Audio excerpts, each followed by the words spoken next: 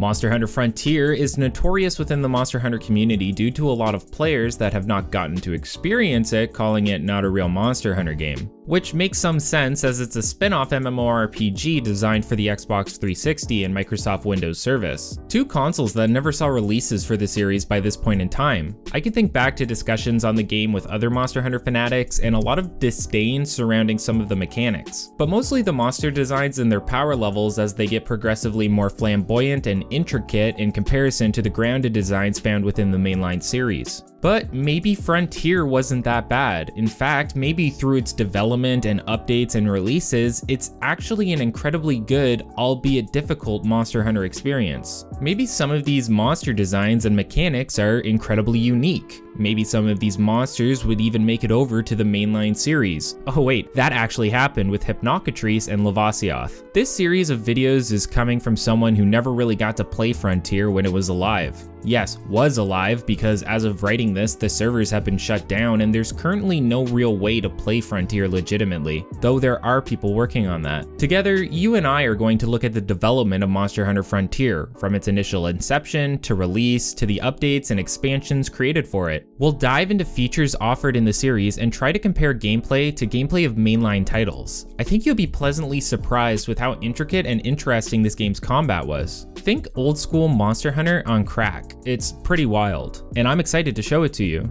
This first part in the history series will be focusing on the initial release of Monster Hunter Frontier and a lot of its major updates from Season 1 to 5. Future videos will focus on the final season updates from 6 to 10, the Forward 1 to Forward 5 updates, the G1 to G10 updates, and finally the Z/Zenith releases. If you haven't watched my previous videos on the history of the series, I suggest you do so now. Additionally, if you enjoy these videos and want to help support the channel, please consider liking the video and subscribing. It just takes a couple of seconds and really helps boost the reach of the video to Monster Hunter fans everywhere. I'm Super Rad, and today I'm here to bring you a brief history of Monster Hunter Frontier.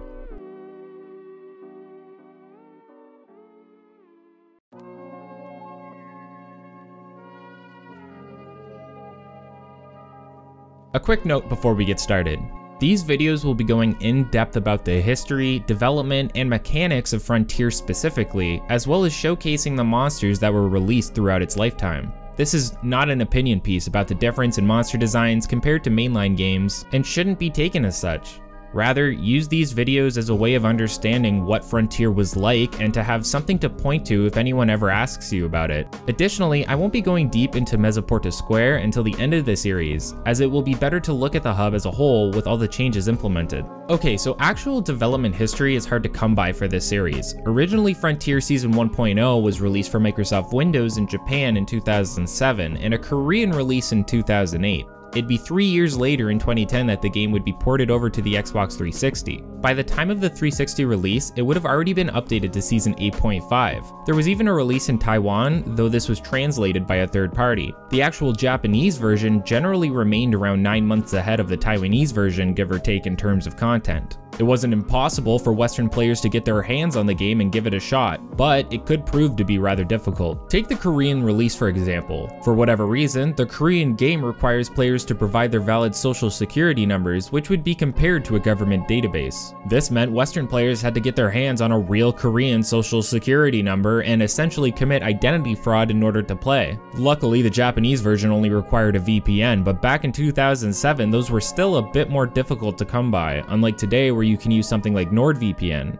No, I'm not sponsored by them, so don't worry. The game used built-in IP blockers to prevent players from outside of their respective country releases to be able to play without the use of one of these VPNs. One of the benefits of playing on the Korean server with a social security number was that the Korean release didn't require a monthly fee. When initially released, you could consider Monster Hunter Frontier to basically just be a re-release of Monster Hunter Dayz. Players even started in the online hub town of Dundorma from Dayz's release. This would later change to Masato Square, which would be the main hub for the rest of future releases and would be updated throughout. The game seems to have had its first closed beta near the release of Monster Hunter Portable 2nd, and was meant to have an open beta release June 21st, 2007, but this was unfortunately postponed to June 28th, as a technical test was required. required. One major feature to notice during these beta and tests was how wards and worlds worked. Players new to the game and just starting out could join servers for players that were HR 15 or lower, generally known as tutorial wards. Other players would be able to go to wards that allowed access to players HR 30 or lower. This allowed players to focus on playing with people closer to their skill level if they wished.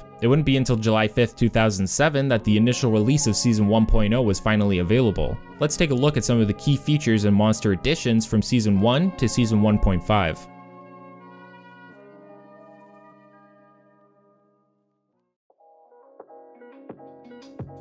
The main features introduced in Season 1.0 were 2 new monsters and a new area to hunt within. First up, we have Hypnocatrice. If you watched my history video on the 2nd generation of Monster Hunter, you may remember that 2 monsters originally introduced in Frontier made it over to the mainline portable series. One of these was Hypnocatrice, who only ever appeared outside of Frontier in one game, that being Monster Hunter Freedom Unite. It's a large bird wyvern that has the ability to knock players unconscious using its sleep sack and can deliver powerful kicks with its strong legs. Lavasioth was the second new addition to Monster Hunter and also made it over to mainline games through its initial appearance in Freedom Unite. Unlike Hypnocatrice, it managed to appear in future mainline releases in the series, but none of its subspecies or other Frontier-specific species have made it over as of yet. It's a Piscine wyvern that can live and swim through lava, using the magma as armor around its body as it hardens. Hypnocatrice was available day 1 with the release of Frontier Season 1.0, but Lavasioth wouldn't be accessible until August 8th. This would be the general release plan for all major and minor updates. Release these updates with all of the new monsters and content, but only make new monsters and content accessible every month or so in order to boost the playtime and longevity of the series. You see this in a lot of other MMOs as well to keep the people subscribed. The other big addition was the inclusion of the Great Forest area. This area also made it over to Freedom Unite and acts as a tropical rainforest setting the player will hunt monsters like Hypnocatrice in. Some of the events to make note of throughout Season 1.0's lifespan are the rollbacks required due to the inclusion of Protect Game Guard, the anti-cheat software used to prevent players from hacking the game. Apparently there was some issues with its inclusion that caused some sort of crash, resulting in a rollback around August 17th, 2007. Following this, there was also a large series of bans in September that were apparently accused of being false and unjust. Also due to the poor implementation of Protect Game Guard, which is notorious for being an awful anti-cheat software. I don't have many more details on these events as they were so long ago, but it wouldn't be the first time we've seen a game with a wave of bans that were not deserved. Along with all these new additions were monsters and areas previously seen in Dayz. With the release of the 1.5 update on September 5th came other 2nd generation monsters like Yangaruga and Tigrex, although Scarred Yangaruga is 1st gen. Along with the inclusion of returning monsters was the upgrade to Hunter rank. Originally, Hunter rank could only go up to 50, but now could reach the 51 to 99 range. One thing to note is that the seasons mechanic from Dayz was also implemented by this point in the series. I won't go into detail about how it works, but if you want to know more, check out part 2 of my mainline history series, which goes over all of it. One of the aspects of this mechanic is breeding season, and on December 5th, 2 new monster additions were added, those being breeding season Hypnocatrice and the Red Lavasioth subspecies. Breeding season Hypnocatrice is very similar to your typical, but is considered a variant, a male Hypnocatrice that changes its color to a more vibrant pink hue during the mating season. It's faster than your typical Hypnocatrice and more resistant to damage. Red Lavasioth is a subspecies. True to its name, it's almost completely red on the top portion of its body and is stronger and faster compared to your typical Lavasioth. It also has the ability to shoot a trio of magma balls at hunters. One final thing I won't go into too much detail about are gallery decorations, which were best in slot armor skill decorations players unlocked through designing a custom room within the game. Through customizing this room space, players would be gifted some of the best decorations in the game, as well as farming upgrades through loyalty stamps players received through the creation and purchase of furniture. With these major additions out of the way, we can move on to the next major update, Season 2.0.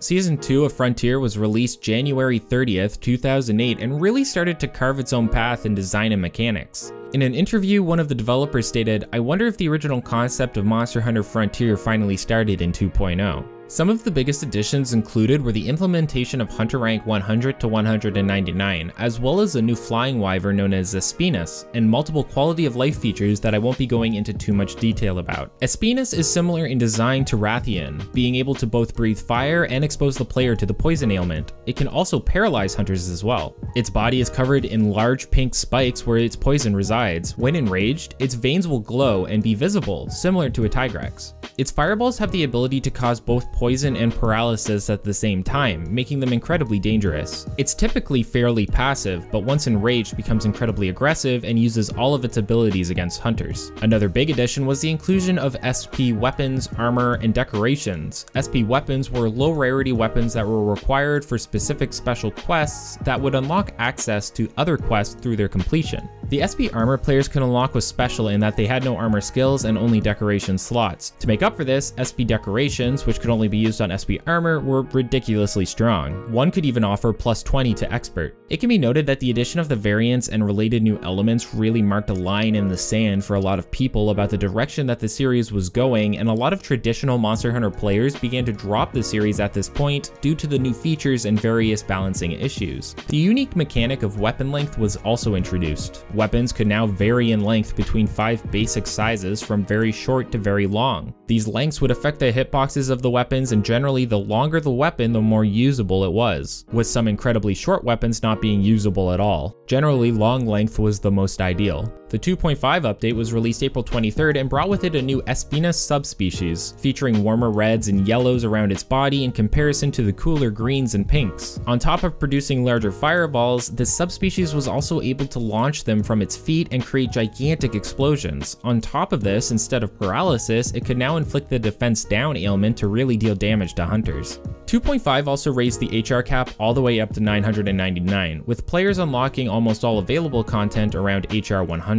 It seems like the Hunter Festival was also introduced with this update and was an event that lasted through the game's entire lifespan. The festival was a multi-week event where every guild within the server would get assigned to either a red team or a blue team. It's a rather intricate competition, so I won't go into too much detail about it here, but teams would compete to collect more souls through hunting monsters and other various means, and by meeting certain thresholds would be offered rewards. The winning team would get access to special quests for a week after the competition. Points could be earned and spent at a specific festival location attendant, which was incredibly useful for collecting rare G rank monster parts. Some of the parts were only a 2% to 5% carve chance, so it was extremely useful. The point system specifically wasn't introduced until 3.0, however. Let's take a look at Season 3 now.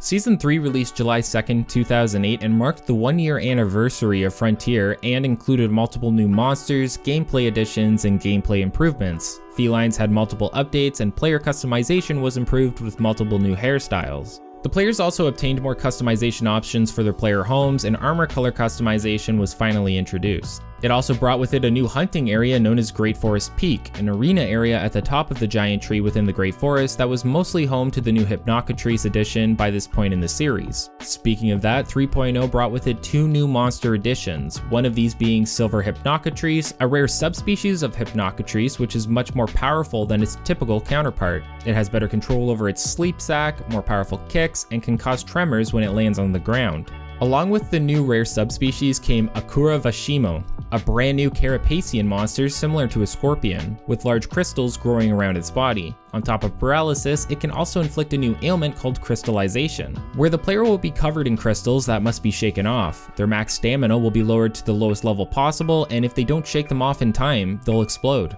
One mechanic I haven't mentioned yet is friendship skills, where players with similar name icons based on armor colors would get specific buffs when in a quest together. This was quickly made obsolete, however. Additionally, servers that required players to have a maximum rank, known as expert districts, were also abolished. This season was also when service started in Korea, although it only lasted there for 3 years. Season 3.5 released September 3rd, 2008, and brought with it a new monster as well as the inclusion of the Versus Quests mechanic in dailies. Akura Jebbia was a new Carapacean similar to Akura Vashimu, but not a subspecies. Think Hermitar and Shianatar from the mainline games. It is white and blue in color in comparison to the purple of Vashimu, and can also inflict the crystallization status ailment. It's stronger and faster in comparison to Vishimu and can throw its crystals as explosive projectiles. Versus quests functioned as a competitive race to hunt a monster the fastest. Within this mode, 2 groups of 2 would enter a single map together, however each team's map would be instanced. Basically, the teams could see where the opponents were on the map, but not interact with them or their monsters. The goal seems to have been to hunt the target monster before the other team manages to do so, and players could use items on opposing teams for various negative effects.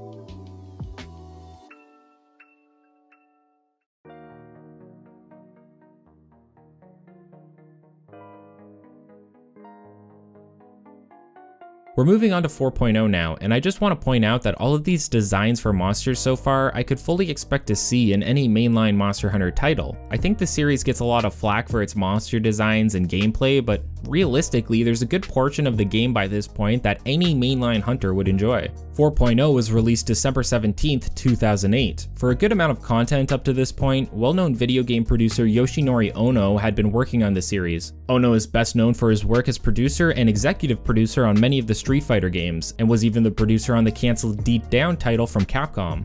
Ono stepped down during 4.0 and was replaced by Kazunori Sugiura, who has worked as a producer on many Pokemon titles including Mystery Dungeon, Masters, and Shuffle.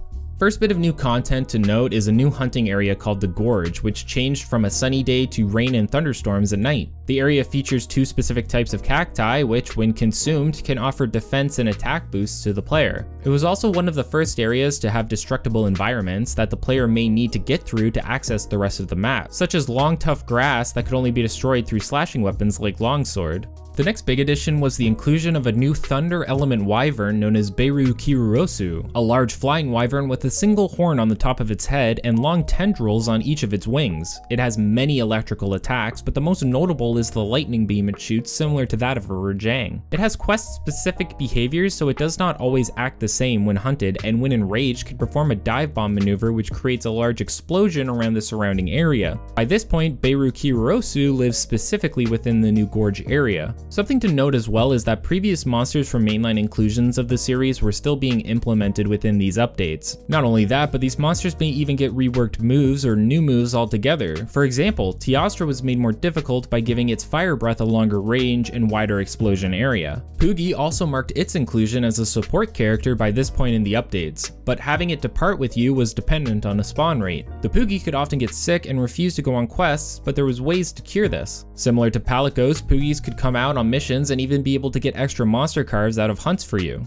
Poogie even had its own skills to boost its effects when out in the field with you. Poogie could even consume potions instantly for hunters to heal them when they were in a pinch. It seems that at this point a time-based free-to-play mechanic was added, maybe a trial period of some sort, but it seems more like it was a severely limited free mode that locked players out of most of the content. The development team was also getting a lot of backlash from fans due to the broken promise of items never being purchasable. What those items are, I'm not sure, but adding a real currency shop left a bad taste in players' mouths. A lot of players at the time considered this a turning point for the series and was thought to cause a second wave of players dropping the game altogether. Despite this, it was revealed that there was actually an increase to player population at this time, most likely not from traditional mainline fans, but other players starting to see interest in the absurd power scaling.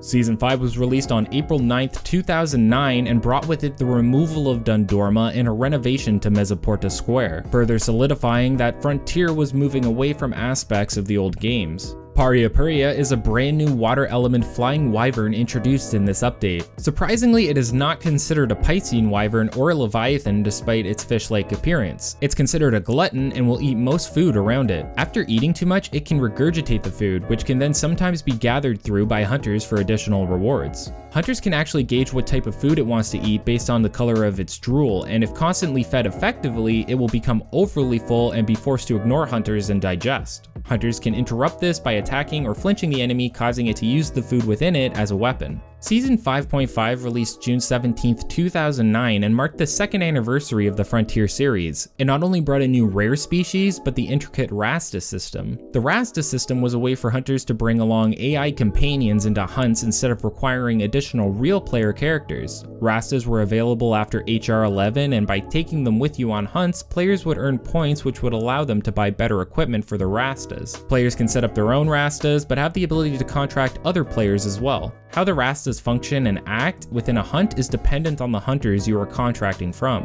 The white Espinus rare species was finally introduced into the series with this release as well. It now has the ability to inflict poison, paralysis, and defense down ailments on top of its typical fire abilities. It has better accuracy with these moves as well. It has a super ability where it flies into the air and unleashes a huge poison fireball to the ground below. Players then need to trip the Espinus, otherwise the areas it stomps on will be left with a fiery poison area of effect, making hunter mobility more difficult. While the previous two Espinus have been rather passive until enraged, this rare species will be enraged as soon as it wakes up. Another inclusion to Season 5 are Hunter Gems or Hunter Pearls. Basically, hunters would have colors assigned to them, and each day, a monster type would be assigned to a specific color. Let's say that Elder Dragons were assigned to green. By hunting Elder Dragons, you would raise the points in that specific color. If you were assigned the green color, you could get bonus points as well. By raising the cap of all colors, you would be able to move on to the next rank of your Pearl, and there were 9 ranks in total. The level of your Pearl would correlate with the amount of extra bonus skills you could equip, such as not flinching when initially sighted by a monster, or no stamina reduction when climbing. This was done through the new caravan site area, which included the required quests, known as caravan quests. Players would have to be at least HR 17 to participate. Capping the color to rank up the gem isn't the only requirement, however. Players must earn caravan points and spend them to properly rank their gem up.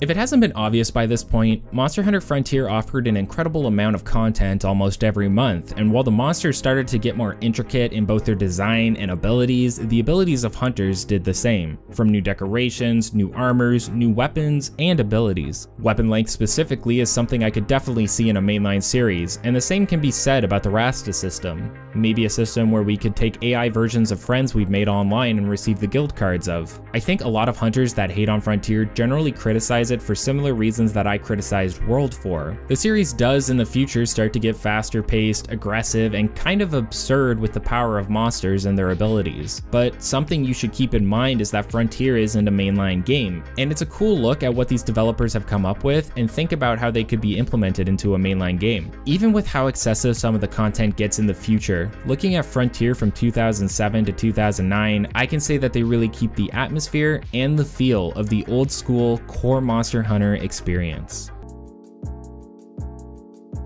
As you can see by the category, we're going to be getting right into each season and covering what they brought to Frontier. In my previous video, we discussed the development history pre-Frontier's release, but now that we're in the thick of it, we'll be discussing additions and design choices starting at Season 6 onward. September 16th marked the release of Season 6.0, which brought with it 2 new monsters that were hunted together, Nono and Kamu Orogaran. Similar to how players would hunt Teostra and Lunastra together, or Rathian and Rathalos. Nono Orogaran is a wolf-like fanged beast with white fur. Nonos seem to always be female and hang around near Kamu Orogaran, which is a similar male equivalent with black fur. Both are ice elemental monsters, but this only seems to be the case in an update later on in the series through Monster Hunter G Genuine. Despite not being Elder Dragons, these monsters have the ability to evade pitfall traps. While similar to pairings like Teostra and Lunastra or Rathian and Rathalos, Nono and Kamu are unique in that they are designed to never leave each other's sides during the entire duration of the quest. Though there are quests in the future where they are hunted separately.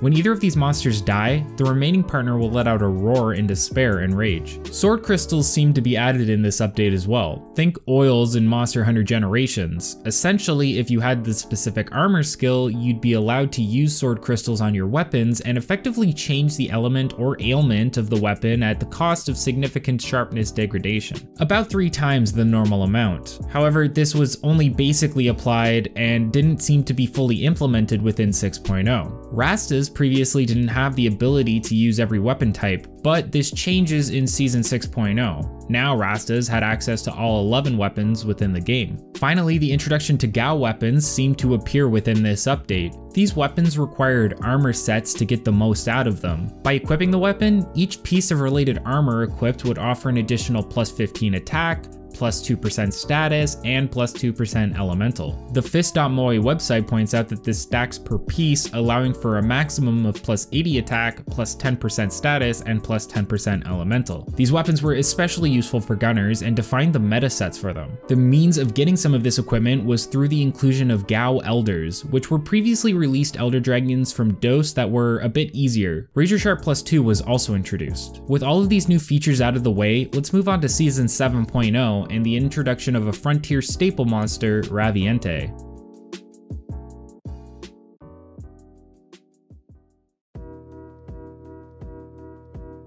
Season 7 was released December 9th, 2009 and had a lot of new features added within. One major feature was the introduction of skill cuffs, which you would attach to your Poogie to bestow armor skill points onto yourself. Think charms in traditional mainline Monster Hunter games, but without the randomization. You would create the cuffs you wanted and then attach them when necessary. Stamps were also introduced within this update and were used as a means of rewarding players for being consistently subbed to the game. Each week of a player's sub, they would receive a stamp which could be turned in for specific ticket items. Players couldn't just be subbed normally to qualify either. They needed both the traditional sub and the extra EX sub to receive rewards. By collecting for a full year, players could use the tickets to purchase yearly equipment pieces, but I'm unsure of their effectiveness. So what's an EX sub? Implemented in earlier updates, EX Course was an additional sub tier on top of your traditional HL or Hunter Life subscription model, and offered various bonuses to the player, like certain consumables always being purchasable and some expensive items becoming either free or 50% off.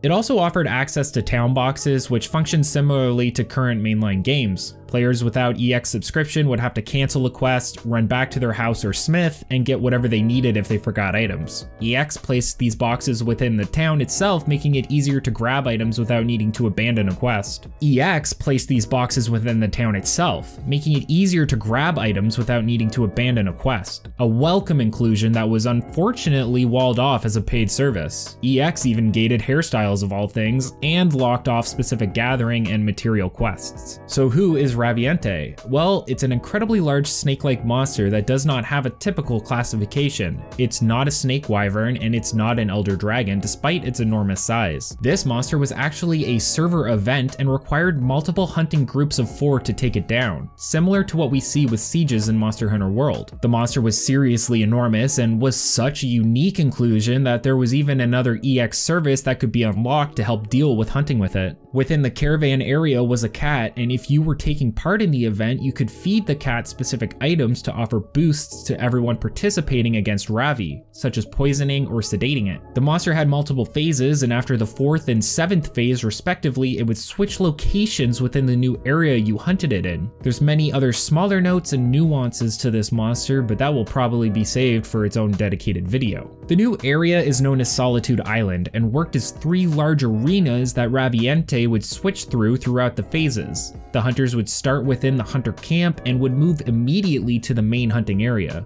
Now, the wiki will tell you that hardcore monsters made their appearance in Season 7, which is incorrect. Rather, there were 2 monster variants that weren't actually classified as such, including Blangonga and Diablos. I believe Golden Rathian and Silver Rathalos were included as well. These were SP specific quests and not actually hardcore. The reason these weren't hardcore is because the true classification first showed up in Season 8. You'll understand why shortly.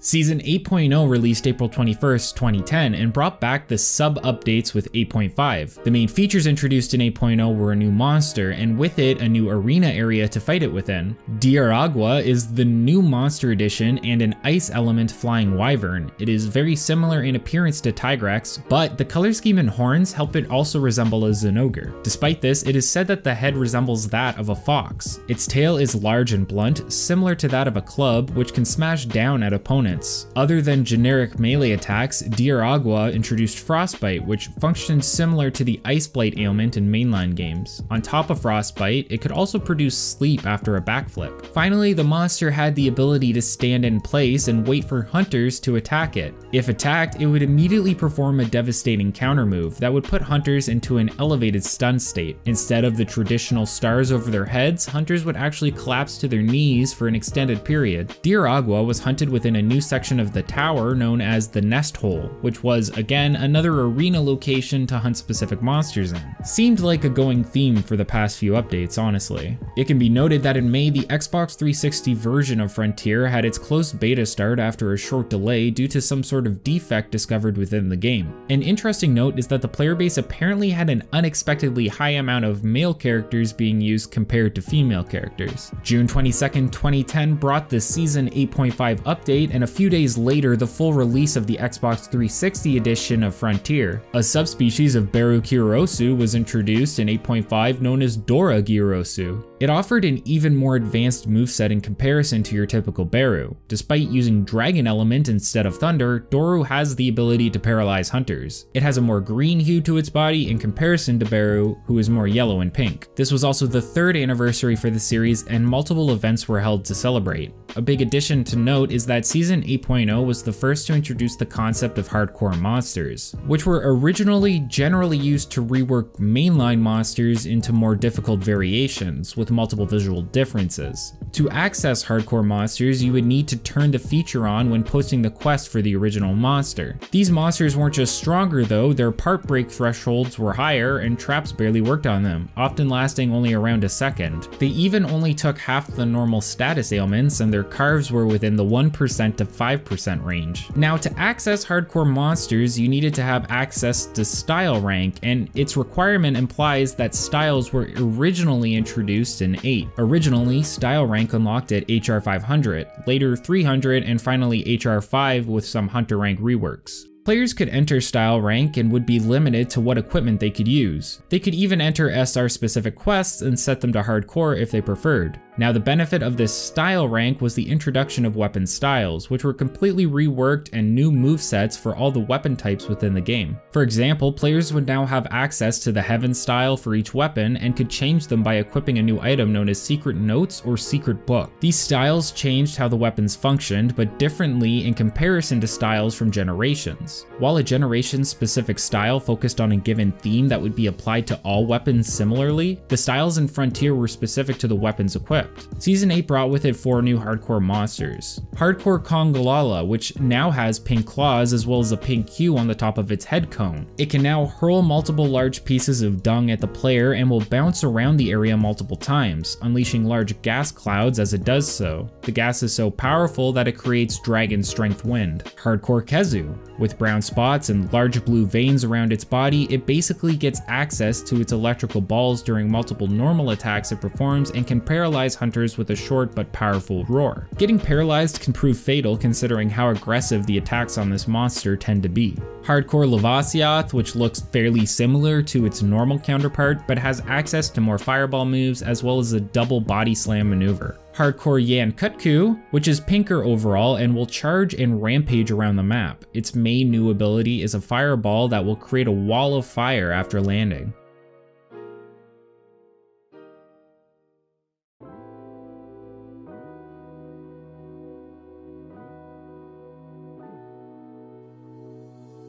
Oh wow, we actually got a new full area in the Season 9.0 update, which released September 29th, 2010. The new area was known as Highland and consists mostly of plateaus around rocky cliffsides. However, the area is incredibly high up, and looking over the edge of the plateaus shows a sea of clouds. There are a few other locations of note within the area, with a small forest at the summit of the area and some caves that contain multiple stone pillars. It's a really beautiful spot and is covered in various waterfalls throughout. Highland is home to 2 new herbivore species introduced in Frontier, known as Yurupe and Baruku. Yurope, or Europe, I'm not completely sure, are deer or antelope-like species similar to Kelby, and Baruku are similar to buffalo. Gurenze Buru is a new flying wyvern introduced in Season 9 of Monster Hunter Frontier and has a sharp horned head similar to Zamtrios when it's in its ice armor form. It uses said horn as its primary means of attacking prey and hunters, often charging at them. It has a water element which it uses to its advantage through attacks like water beams and balls, similar to Plesioth. It even has the iconic hip check maneuver. It has a paralysis gas it can release and can also shoot spikes into the ground from its tail, which act as electrical landmines, but only when it is storming, which is fairly common within the Highlands. They're actually fairly peaceful, but will become rather aggressive once attacked or if the weather is storming. Season 9 also had its own set of hardcore monsters and would be the first season to offer Frontier-specific monsters with hardcore status. Hardcore Basarios, which has a branch in one of its rocks on its back, as well as bright blue eyes and purple spots on its stomach. Not only can it fire 3 heat beams in succession, but now can roll and emit poison at the same time, as well as dig underground before resurfacing to shoot a powerful fireball. Hardcore Daimyo Hermitar, which looks similar to the normal monster but with new attacks, such as having a water beam of extended length, as well as running back and forth while swinging its claws around. The Espina subspecies also received a hardcore version, where the spikes around its body are now longer down its back and has more spikes overall on its wings. This hardcore species actually showed up before Hardcore Espinus, which arrives in Season 10. It can charge a large fireball that it will shoot into the sky before multiple other fireballs begin to rain down. Hardcore Hypnocatrice is more pink than orange and can produce stronger winds than your typical version. Hardcore Paria Puria has a darker, more saturated color scheme and has a vortex attack that can pull in hunters. It can perform multiple new moves after sucking a hunter in, like spitting vomit on them or swinging its head back and forth in a wider range. Why would you make a hardcore Plesioth?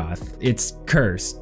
Visually, it's very similar to your typical Plesioth, but with a darker tint and more muscle mass. It has a bunch of new aggressive moves, but the craziest thing is that it can U-turn mid-air when jumping. Hardcore Teostra is next, and the first hardcore Elder Dragon, with an even longer flamethrower attack than the updated Teostra for Frontier. He can also cover various areas of the map in explosive powder and make them explode at will. One other major feature is that he can cover himself in a fire tornado while roaring, entering rage mode or activating its fire aura. Hardcore Tigrex comes equipped with larger horns, but is missing one of its eyes. It has many new moves, but most notably its roar is stronger and has increased range. And it has the ability to do a double 360-degree spin attack.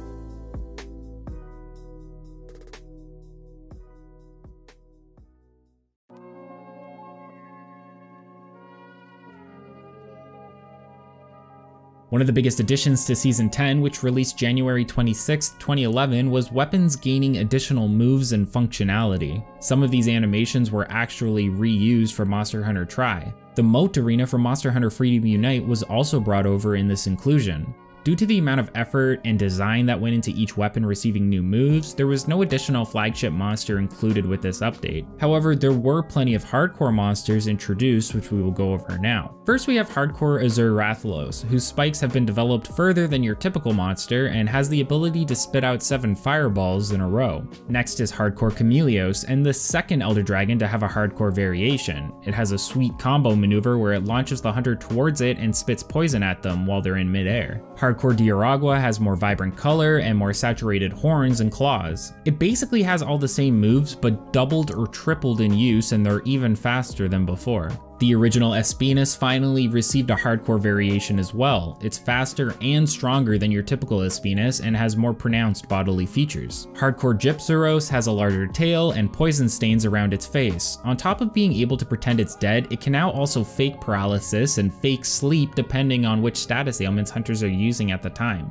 Hardcore Kirin is surrounded by electricity at all times and has a large range of new electrical attacks that are even more accurate than before. One of its charge attacks is so fast it almost looks like it teleports. Hardcore Monoblos is a little more unique in design, with longer horns and red marks on the top of its head and horn. It has a ground slam maneuver and it can immediately charge out of it for a horn attack. For some reason, they thought it was a good idea to introduce a hardcore variation of Rajang. It has multiple new moves, such as being able to spin around and leap across the entire area, and homing punches that will create electricity on impact. Hardcore Shogun Shianatar is a little more tame than Rajang and can spray poison from from the front and spit some from the back of its gravio shell. It can cause quakes while attacking, which prevent the hunter from escaping. Hardcore Velocidrome has multiple small visual differences, such as its new crest shape at the top of its head and its red eyes. It can also cause quakes like the Shianatar and has multiple new tackle-like moves. And finally, Hardcore Yan Garuga, with a poison-stained beak and new moves like performing a tail whip while also releasing a poison mist around it. It can also scream during some of these moves. Another thing to note about Season 10 is that it introduced Storm style, so players now had access to Heaven, Storm, and Earth. For clarification, Earth style is your basic run-of-the-mill moveset. On February 2nd, 2011, the Naked Hunter knife incident occurred, in which individuals who participated in the Raviente event were forced to HR 999, equipped with a Naked Hunter knife, and seemed to lose access to all of their equipment and items. Victims were left like this for weeks apparently, and these players were eventually rolled back after emergency maintenance.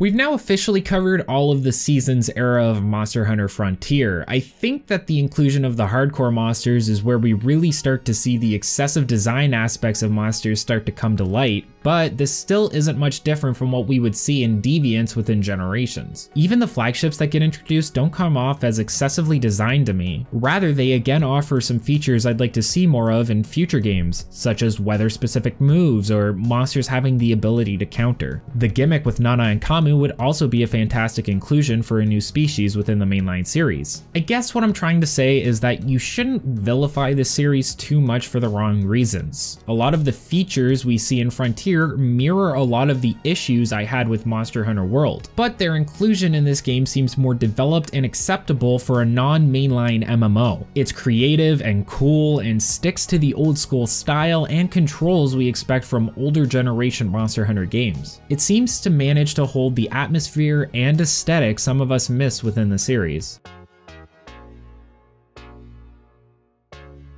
Forward 1 was released April 20th, 2011 and marked the 4th anniversary of the series. One of the first big changes was renovations to various parts of Mesoporta Square. In the first video in the Frontier History series, it was mentioned that all of the footage in the square wouldn't be shown, and that's because it's hard to show all of those changes over time. Instead, on the final history video, we'll take a look at what you would consider the finished product for this game's hub area. In the meantime, let's take a look at some of the other features introduced. We're going to get right into the monsters with this one, but starting with Rucodiora, a brand new Elder Dragon to be introduced into the series and the first Frontier exclusive Elder Dragon to be seen. Naturally, the developers wanted to create a truly unique experience with his inclusions, giving it the brand new magnetism ailment. If inflicted, Rucodiora had the ability to pull in or repel hunters at will. It can also summon a levitating rock that will circle around it for a limited period of time. For some reason, this monster isn't properly affected by the paralysis ailment, and whilst it can be inflicted, Rucodiora can still move around. It has multiple other moves including generic claw attacks and dragon element magnetic sweeping beams. It's incredibly original in not only its actions and ailments, but also in its design, featuring bright yellow wings with an orange gradient and large horns which can be broken up to 3 times. Ruko can be fought in a brand new area known as the Interceptor's Base, which is similar in design to the town area from Monster Hunter DOS. Many parts of the area are destructible, and as they fall apart, the scenery of the area will change with it, with areas becoming engulfed in flames, as well as the surrounding air beginning to spark. Next on the monster list is Violent Raviente. Since the monster is still unclassified, it's not really considered to fall under any proper subspecies-esque classification. That being said, you could think of it as a sort of variant. The colour scheme of the monster has changed, with green and ivory white taking over the predominantly orange and brown. It also comes equipped with new abilities as well, such as the new Flame Breath attack that can heat up areas of the map to the point that they cause damage, can also blind the player's vision by creating smoke around the map, and will use this as an opportunity to try and inhale or attack hunters. This change from your typical Raviente to its violent alternative is said to be due to starvation, making the monster more aggressive and ready to prey on whatever is in its path. Moving on is a unique flying wyvern similar in design to a Rathian, with a dark black and bright red colour scheme.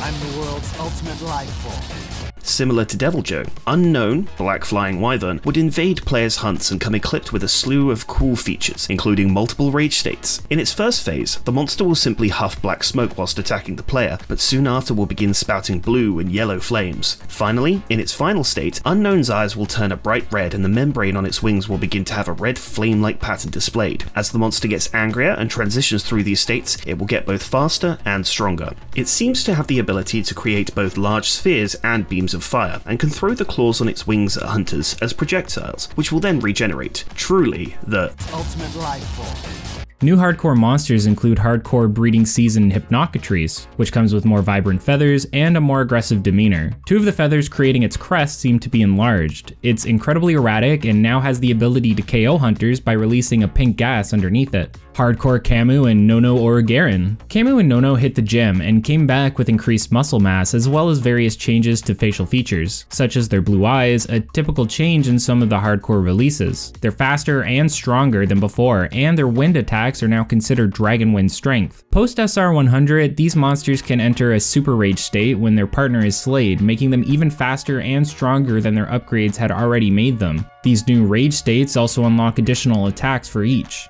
Hardcore Kushala Daora, which sports a brighter, almost white body, similar to when it sheds in the Monster Hunter DOS cutscenes. It can now inflict defense down, and can create ice crystals along the ground when roaring, which will not inflict any ailments but will prevent the hunter from healing their red bar health over time. Hardcore Pink Rathian, with larger spikes and a purple hue on parts of its body as well as odd symbols and designs on the membrane of its wings. It gets access to new moves and alternatives to existing ones, such as its tail swing now functioning as a sweeping motion behind it that can poison multiple people. Finally, if Hardcore Kezu wasn't enough for you, the developers of Frontier found it fitting to have the Red Kezu subspecies receive the same upgrade. It can now shoot thunderballs in all surrounding directions and drool acid, which can inflict the defense down ailment. Now, one of the biggest and arguably most successful features introduced in Frontier within the Forward 1.5 update was the inclusion of the Guku pet that can now be acquired. Think of it as a Poogie, but instead of a pig, it was a miniature duck companion, which would gather bugs and catch fish for you while out on missions.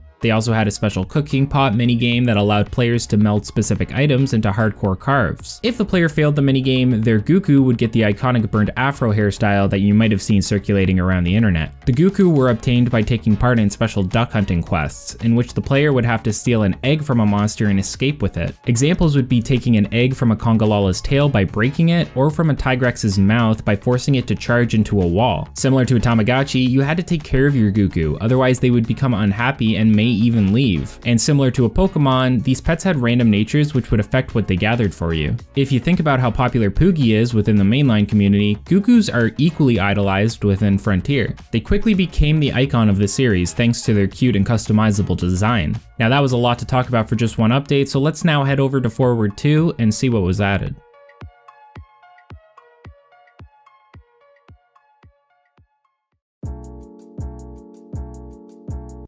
The flagship of the Forward 2 update, released June 29, 2011, was Gogomoa, a brand new fanged beast and a rather popular addition due to its multiple unique mechanics. It's similar to a primate and will carry its child, a Kokomoa, on its back. Hunters can actually knock the Kokomoa off to send Gogo here into a blind rage. When in this state, Gogo will become both faster and stronger, but it will also take extra damage when attacked. On top of having the attributes of a primate, it also has the abilities of a spider, having the ability to produce a silk-like substance from its palms that it can use to swing around the map. Finally, if Gogo launched itself at hunters from its webbing, players could perform a type of counter-attack. If attacked during this animation, players would gain iframes and dodge the attack, while also dealing extra damage to the monster. Gogo was the set to work towards as an entry-level player at the time, due to the inclusion of the Evasion Plus 2 skill in its armor set, an ability that became more and more crucial to Frontier as the game progressed in updates and difficulty. Development-wise, Teruki Miyashita became producer of the Frontier series within this point of the game, and was a considerable factor in the design decisions going forward from this point. This is kind of hilariously important for series quests, which were also introduced. Similar to Monster Hunter Portable 3rd, certain quests, when completed, would immediately throw the hunter into another quest, quest, but these could range from hunts to gathering/harvest quests. Now, I promise I'm not making this up, but one of these special series quests led to a fight against a purple Gogomoa who not only wielded a gun lance, but also had the face of this new producer. That's right, the Tide Island also marked its appearance in Forward 2, which was a new hunting area the players could hunt monsters like Gogomoa in. Part of the area would change depending on whether or not it was the day or night and the level of the tide. A form of flash bug that was poisonous also inhabited the island and would become aggressive towards hunters if they hit the trees that housed their nests. Luckily, they could also aggro onto monsters, allowing the ability to poison them during combat.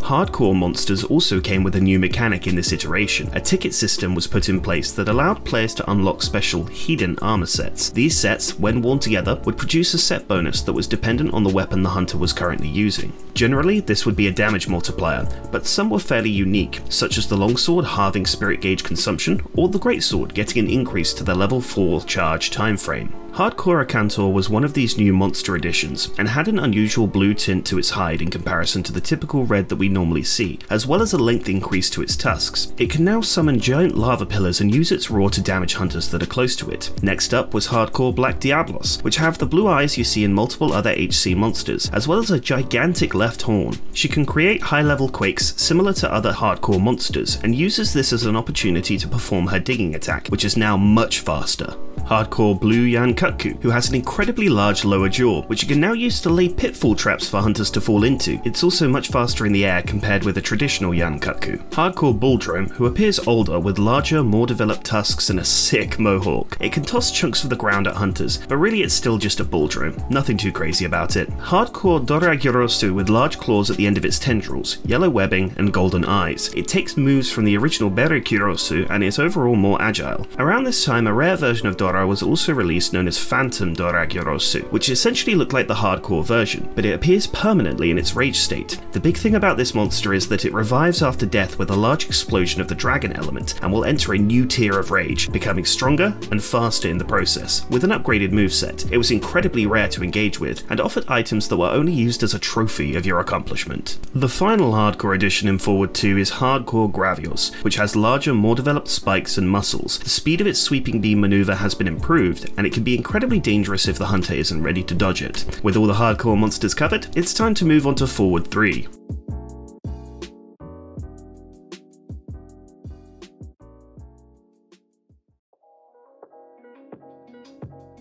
February 1st, 2012 marked the release of Forward 3 and 2 new monsters, but other than that, there weren't many new features to discuss. First is a brand new brute wyvern known as Abirugu, a fire element monster that could perform sweeping beams and charged short-range explosions. It was also a monster to have a double spinning tail move under its arsenal, but what made it special was that it would somehow ignore the invulnerability effect that's typically on hunters when sent flying due to damage, meaning they'd still be vulnerable for extra damage. This idea of ignoring iframes would become a regular occurrence in later monster editions within the Frontier series, and hunters would have to watch out for this in order to prevent quickly carding. Next up is Tycoon Zamaza, a brand new Carapacean entry. This was another monster that could be found on Tide Island from Forward 2 and took the appearance of a giant crab with a hammer and a scythe for either claw. Its body was covered in a dense coating of dirt, which hunters could break off by attacking individual parts of the body. Once enough dirt was broken, Zamaza would smash the floor of the cave, leading the hunter down to a second level. From here, you continued the fight, attempting to remove more dirt from its bright orange shell. Once this had been achieved, the ground would be smashed a second time, leading to the final phase. It was at this last stand that the electric blue inner shell of Zamaza was revealed, and it could now utilize thunder attacks. This was very difficult to achieve, as you could very easily kill the monster before even progressing past the first area. One new inclusion was bringing over certain items and abilities from the mainline games, such as throwing knives. Now players have the ability to use these items within Frontier. Unfortunately, there were no new hardcore monster inclusions within this update, so we can move straight on to Forward 4.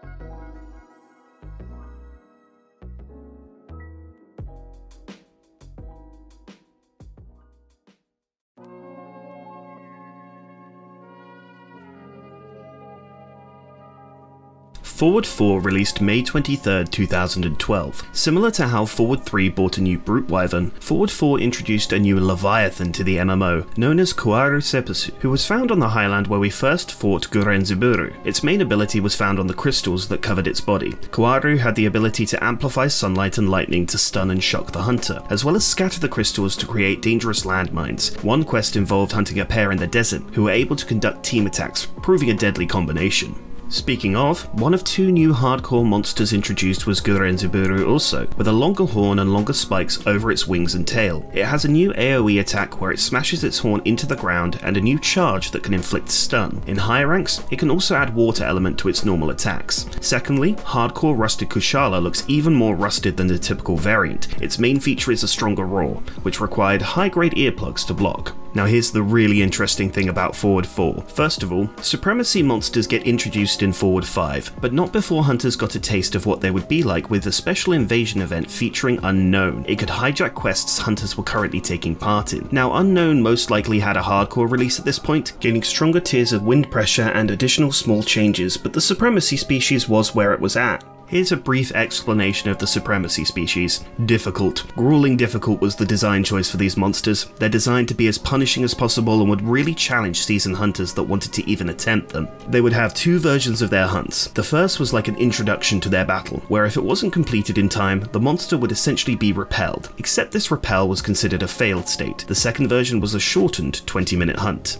Let's take a look at Supremacy Unknown now, since it was technically introduced in Season 4. It acts similarly at first to your typical Unknown, and will still transition through multiple rage states, with 6 in total. It borrows moves from monsters like the Espinaz subspecies, but upgraded to be even more challenging. Take the charged fireball move as an example. It will shoot a large fireball into the air that will split into multiple small balls that fall to the ground. However, these projectiles will actually home in on hunters unless they stick close to the monster. In its 6th rage mode, a blue aura will surround it, and it has a combo maneuver where it can launch players into the air by stomping and crushing the ground around it. After this, it roars that causes KO status. Another example is when it lifts off of the ground, producing wind with enough force that it can kill, then diving down and attacking its targets multiple times, ignoring recovery iframes. Getting hit by this combination is guaranteed instant death. While this monster typically invades quests, the Supremacy version would later be selectable as a postable hunt of its own. Okay, so we have our first taste of Supremacy monsters, but as mentioned, they weren't fully introduced until the next update. Let's move on to Forward 5 and see what's in store for us.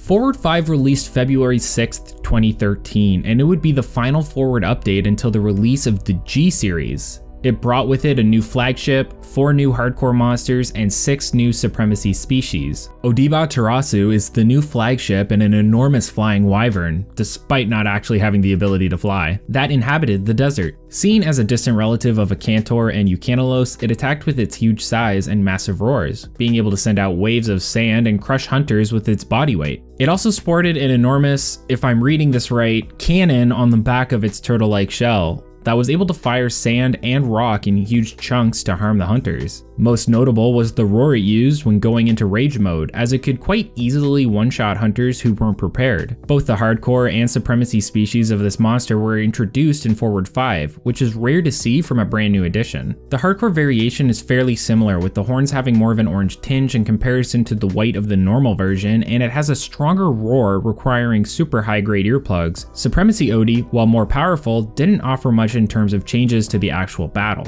Now for the remaining hardcore monsters, we have hardcore Beru Kirurosu and Gogumoa. Beru has 2 large spikes coming out of each talon now, and has the ability to use moves normally that used to only be available while it was in its rage state. Past SR 100, hardcore Beru can even fly into the sky and shoot a large red beam downward before having it travel horizontally across the map. The beam is incredibly large and even bigger than the monster itself. Hardcore Gogumoa now has red claws as well as the ability to throw coconuts into trees, which will explode on contact, acting as a grenade with the shrapnel spreading outward. If hit, this attack can cause both poison and sleep status ailments. It's more agile and can pull branches down from the trees using its webbing, which can hit hunters, and it has the ability to swing circularly around the map. On to the remaining and incredibly powerful supremacy species. We have a pairing known as Aruganosu and Goruganosu. You can think of these as silver and gold Lavasioths. Aru is an ice elemental monster that has the ability to inflict paralysis, while Goru is a thunder element monster and can inflict sleep. You'll fight these Piscine wyverns together, but killing them may be tricky. Once one is on its last HP, it will simply flop around like a fish out of water, and you won't be able to finish it off until you get the partner down to the same state.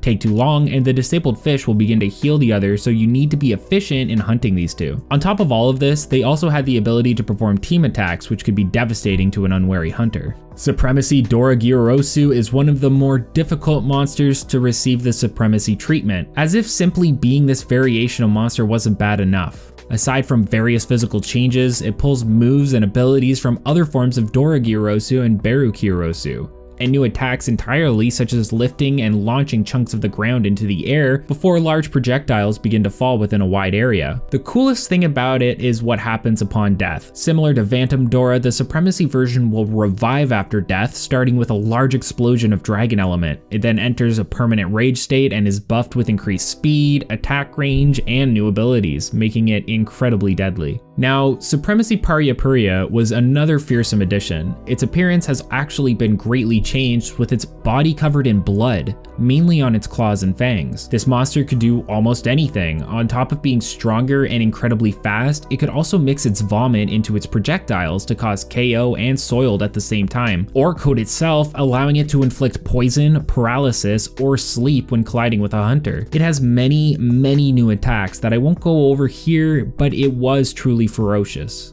Finally, we have Supremacy Teostra, who was also considered to be one of the more grueling hunts in the game at the time, truly considered an irredeemable bastard among the Frontier community for how ludicrously powerful it was. Similar to Hardcore Teostra, it has better control over the fire element and therefore has more powerful, faster, wider, and controlled abilities. It basically functioned in two modes, one where it acted like your typical Hardcore Teostra and an enhanced form. In this form, it'll create a giant flame tornado, jump into it, and let out a horrible screech, coming out looking like a Californian gender reveal party. Again, it has multiple new moves, and I wouldn't want to simply list them all here, but hopefully this footage gives you a good idea of what this horrible experience might have felt like.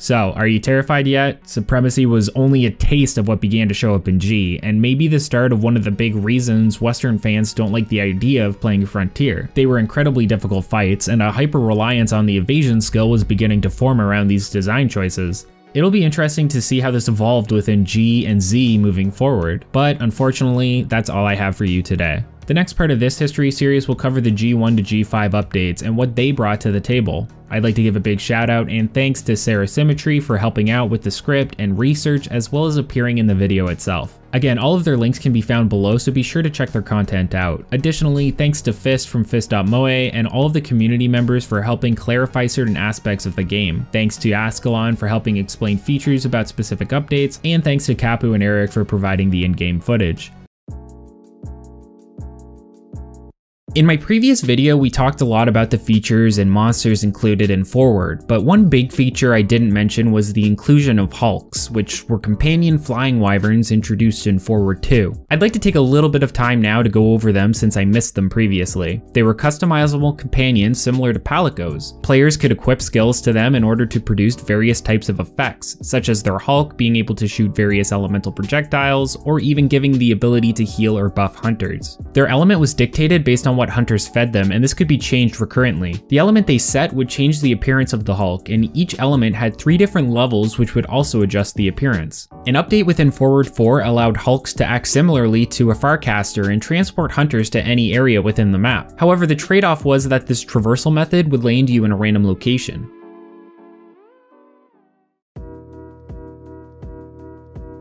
Frontier G was announced as a massive update or expansion for Monster Hunter Frontier Online and would start things off with 10 brand new monsters as well as upgrades for various other monsters thanks to the inclusion of G rank finally being implemented. This meant there would be new G rank weapons and armor sets as well as the introduction of new elements and actions for various weapon types currently included within the game. Its initial release was April 17th, 2013. Now while the game announced 10 new monsters for G1, a few of these had to be pushed back due to development issues. Thanks to this, there was actually only 5 brand new monsters released in G1, and we wouldn't see more until G2. Along with these new monster inclusions came 3 new areas to fight in, explore, or both. We'll be going over all of them as we discuss the new monsters inclusions. Similar to Ludroth and Royal Ludroth introduced in Monster Hunter Tri, Frontier introduced a new small and large Leviathan pairing with the inclusion of Pokhara and Pokhara Dawn. Both were walrus-like creatures, with the Pokhara having slight visual differences between male and female. Much like hardcore Blue Yan Cuckoo, it was able to also make pitfall traps for hunters to fall into, and also attacked using concussive claps. These monsters could be found in the new hunting area known as Polar Sea, which mostly consisted of icy cliffsides and glaciers, as well as flat floating ice that the player can traverse. Players can actually find a frozen Lao Shan lung in one of the glaciers found within Area 4 on this map. Farinoku is a stylish bird wyvern that takes design influence from both Gypsyros and Hypnocatrice. It uses its funky little afro to store static electricity and will dance around and discharge this periodically.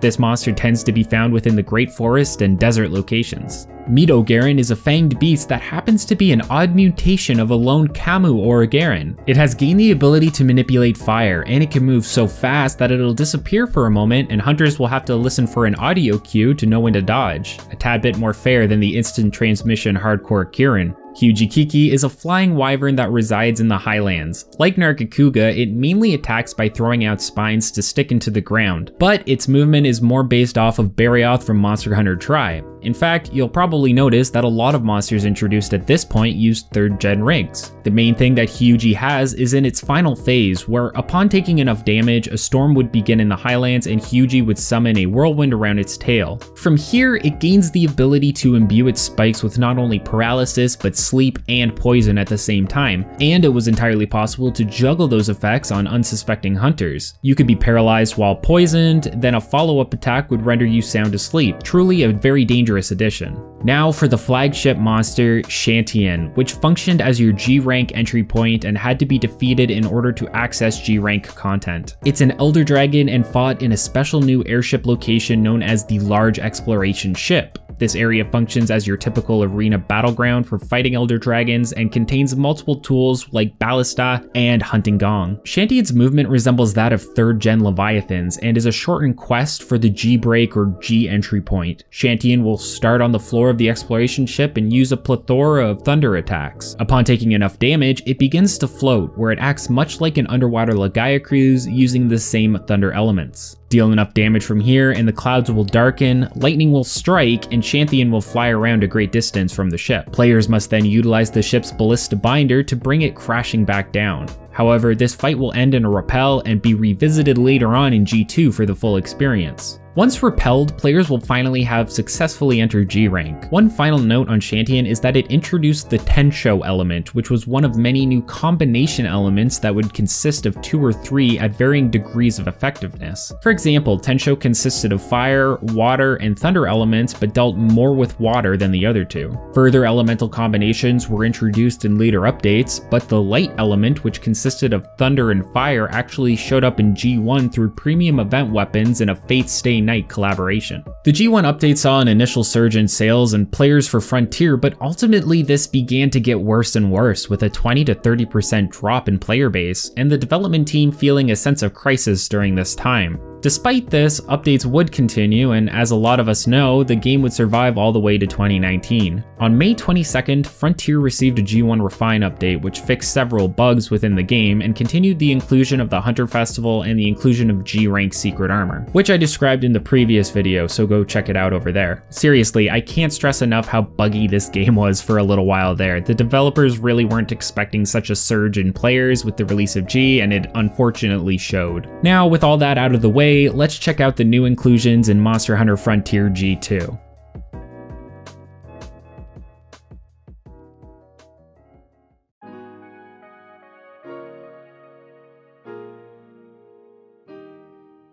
G2 released July 10th, 2013, introducing the 5 remaining monsters that were supposed to be released for G1, as well as 2 other monsters planned for a G4 release but that had released early. A new Conquest War mechanic was introduced, which we'll get into, and this was also the point we started seeing announcements and releases of Frontier on additional consoles. Conquest War was a new weekly event introduced to the series, which consisted of 2-week phases. This was necessary to fight the full versions of Shantian, the newly introduced Dayz Fiora, G-Rank Fatalis, who was released in G3.1, and G-Rank Crimson Fatalis, who was released later. The second week was the rewards phase, where players could collect various rewards based on how they performed in the war. Similar to Guild Quests and Monster Hunter 4, killing conquest monsters would raise their level. Slaying a monster without carding raises its level by 5, while carding will lower this level gain by 2 per feint. Luckily, you fainting would not affect the progress of others. Levels reset at the start of the event and have a cap all the way up to 9,999, which may seem excessive, but was doable. Leveling a hunt raises the monster's attack and defense by a multiplier. Certain level thresholds would even change their mechanics. For example, G-Rank Fatalis would gain Dark Revival, which would allow it to pull a Phantom or Supremacy Deru move and revive in Rage mode while being even more powerful. Leveling could be done faster by participating in special story quests per event monster. Getting to a certain point within these quests unlocked the songstress, and players could raise her friendship level in order to boost how many levels they received. This conquest event allowed players to fully hunt and slay Shantian, and during the fight there would be a transition in which the exploration ship crashes into a volcanic area. Think of it like fighting Gen Moran, which transitions to a final confrontation midway through the fight. Now Shantian wasn't the only enemy that received this treatment. The dragon Dayz Fiora was introduced. This white and red elder dragon bore a resemblance to Alatreon in stature and movement, but with a level of power and insanity that was starting to be expected from Frontier. It utilized the combo element Frozen Seraphim, which combined fire, ice, and dragon. Massive meteor storms, combined ice and fire blasts, a second phase that allowed it to cause huge ice explosions from the ground, summon massive tornadoes of ice and fire, and a massive attack that would one-shot hunters unless they stood behind the shield that Dayz constructed for itself, very similar to some of the mechanics we now see in World. This monster could be fought at the new World's End Arena location. Moving away from the craziness that was Dayz, regular monsters introduced also included Anoru Patisu, a flying wyvern modeled off of a saw-nosed shark. This aggressive flying wyvern ruled the Polar Sea and had the ability to tunnel in and out of the thick ice, whilst using the ice element with deadly effectiveness. Despite sharing a lot of movement with the 3rd gen Diablos rig, it was a surprisingly adept flyer, and had an interesting feature once you massively reduced its health, where it would begin to use the dragon element and would create tornadoes with combinations of the 2 elements. Gyaorugu was also introduced. It was a relative of Abiorugu, but utilizes the ice element rather than the fire element. It could form massive structures of ice for the sole purpose of shattering it to strike hunters, and also had the ability to roll, much like Uragan. Next up we have Rabidiora, who is a subspecies of Rucodiora, and could use the new Thunderpole element, which combined thunder and magnetism together. Rabidiora was slower than Rucodiora, however hit much harder and featured roaming thunderballs that would explode at inopportune times. Continuing the magnetism trend, another duo monster pair were introduced known as Ray and Lolo Gogarth. These monsters shared a stance with Rajang and had the ability to perform tag team attacks using mild amounts of magnetism. One interesting thing to note is that these two could damage each other significantly during their individual attacks, and if one was to be stunned, the knockout stars would persist even after they woke up. In this state, they would often target their mate. Additionally, these monsters were originally planned for G4, which was still 2 updates away, but were pushed forward for an earlier release. These monsters were also the first to reintroduce hardcore into the G updates, each coming with a hardcore version that dealt additional damage and would allow them to puff up their fur larger when enraged.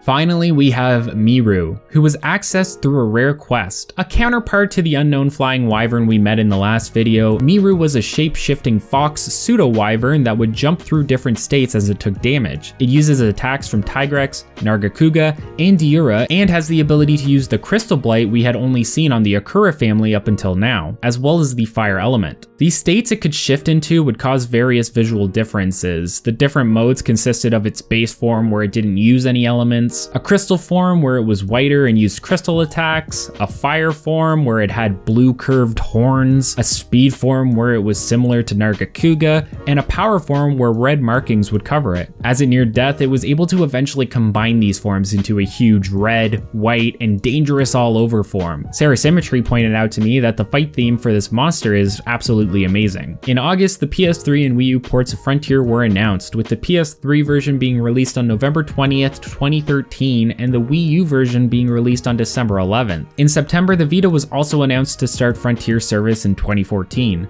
These ports all allowed crossplay within the same server, meaning PS3, Wii U, and Vita players could play alongside PC players. And it's kind of crazy that an essentially heavily modded Monster Hunter DOS release did this while World never bothered.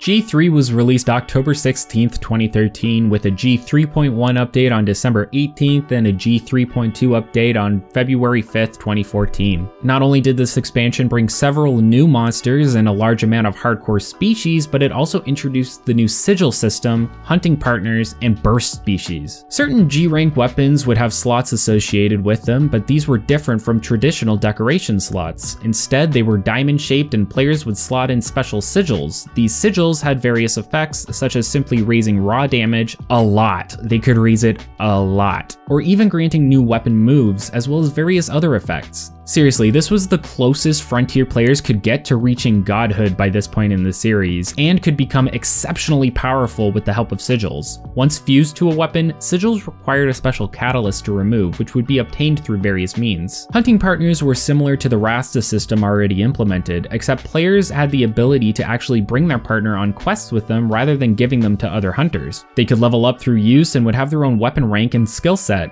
Some of the skills they could obtain were useful endgame abilities, but unfortunately the weapon choice was limited based on effectiveness. For example, while a sword and shield partner may be fairly effective in battle, having them equip other weapons could tend to be useless and do more harm than good, most likely due to how the AI was programmed. Baru Ragaru was introduced, and this monster presented a hugely adaptable fight, and several quests for it were introduced. Baru was a leech-like leviathan that had the ability to pin hunters and drain their blood. This extended to the native life in the biome it was fought in. Baru was seen with seams on its flank, and when it gorged itself, the seams would split to show the fluids it had consumed. It could drain poison, blood, and paralyzing venom, and the seam would show each fluid the beast had absorbed. For example, it could snare a Gendrome and gain the paralysis ability.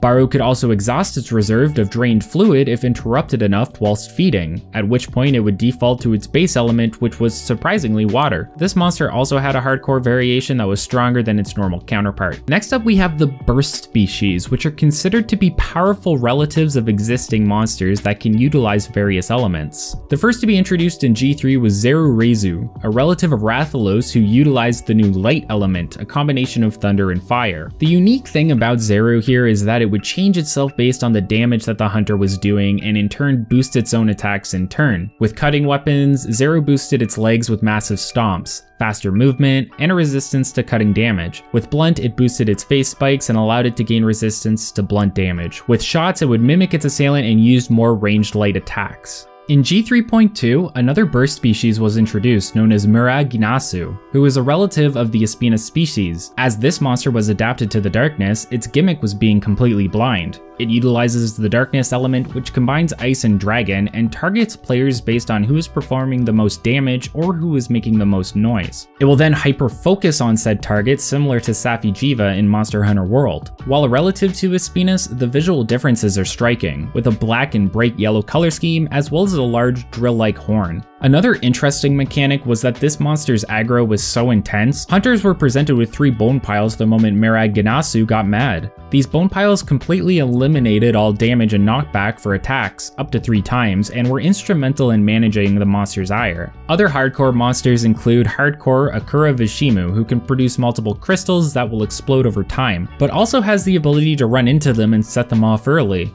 It also has a hip check that's so powerful it will actually knock itself over due to the force. Hardcore Black Gravios, who appears as an older version of your typical subspecies. Black Gravios will vent heat far more often than traditionally expected and can emit hot sleep gas from its tail attacks. Hardcore Cephadrome, who now has a pink hue along the edge of its fins. The main difference with this hardcore monster is how aggressive it is compared to a typical Cephadrome. On top of this, it can now command the Cephalos around it for coordinated attacks. Sounds similar to what we are seeing with Great Izuki in Monster Hunter Rise. And hardcore Gold Rathian. Other than being stronger, it had a few visual differences like a large, longer chin and blue eyes. A few new moves included a side tail swing, which is thrown out in a counterclockwise motion, a large forward rush attack, and a charged breath attack. It's finally time to talk about G4, or as it is known at release, G Genuine, and the introduction of a brand new weapon, the Tonfas.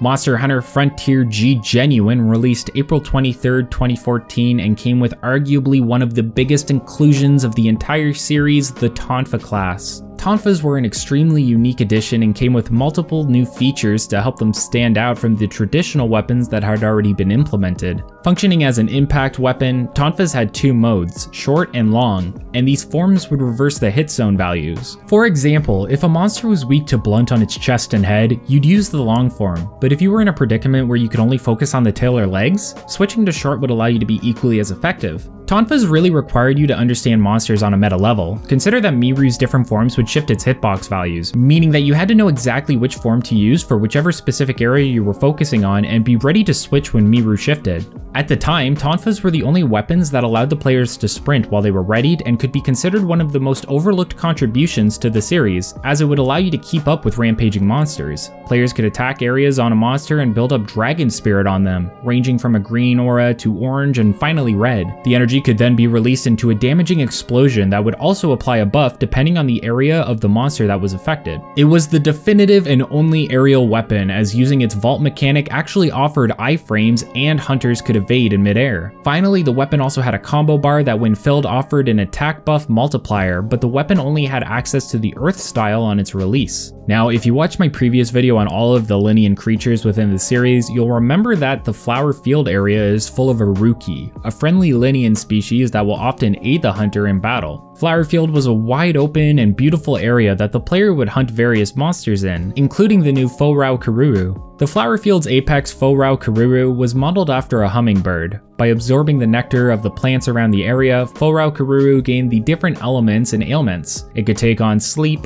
poison, paralysis, defense down, fire, and an interesting new ailment called dark, whereby the hunter's screen would be obscured by black blots, making it difficult to see. It also had a new hardcore class where it could utilize the nectar or honey as a projectile. Diorex was another burst species introduced as a relative of Tigrex. It revolved around charging up certain body parts to attack. For instance, it would charge up with an effect around its legs and do a massive jumping combo. The secret to this fight was that it was incredibly weak to impact damage, as the devs had devised it to be the perfect punching bag for Tonfas. On top of this, it featured negative element hit zones. Your overall damage was punished for using any element that wasn't dragon or ice. When Diorex didn't have any parts broken, using fire and thunder had a flat -20 on all hit zones, and water had -10, so your damage would be compromised if you chose any of these elements. Seems similar to how players are now punished for not being properly elementally prepared to fight Alatreon in World. Additionally, hardcore monsters include hardcore Akira Jebbia, who now has the ability to shoot crystals into the air before shooting at them so that they come crashing down and covering a wide area. It can also scatter crystals behind itself with its tail. And hardcore Silver Rathalos, who is now covered in larger spikes all around its body. It can now rapidly fire its fireballs and can charge up a slow explosive fireball as well. On top of the new weapons and monsters, G Genuine also brought along the high-grade graphical update, updating the majority of textures and visual effects in the game to be more up to standard with previous mainline releases and the general trend of graphics at this point in time. It also brought with it the Hunter Navi, which was the set of tasks and chores players could complete to become better acquainted with all of the functions and systems in the game, and offered these tasks from the start of HR1 all the way to the end of G, making it incredibly helpful. One final notable mechanic was the introduction of a limited use skill that could one-shot some monsters. The skill had a limited use and could only really be performed something like once every 3 days. Hunters could charge their knife and then send it crashing into the ground, creating an earthquake effect. The damage was based on how many weapons the player had maxed the style rank on. We're now going to move on to the final section of this video, G5, where we'll take a look at all of the new monster inclusions as well as the partner system.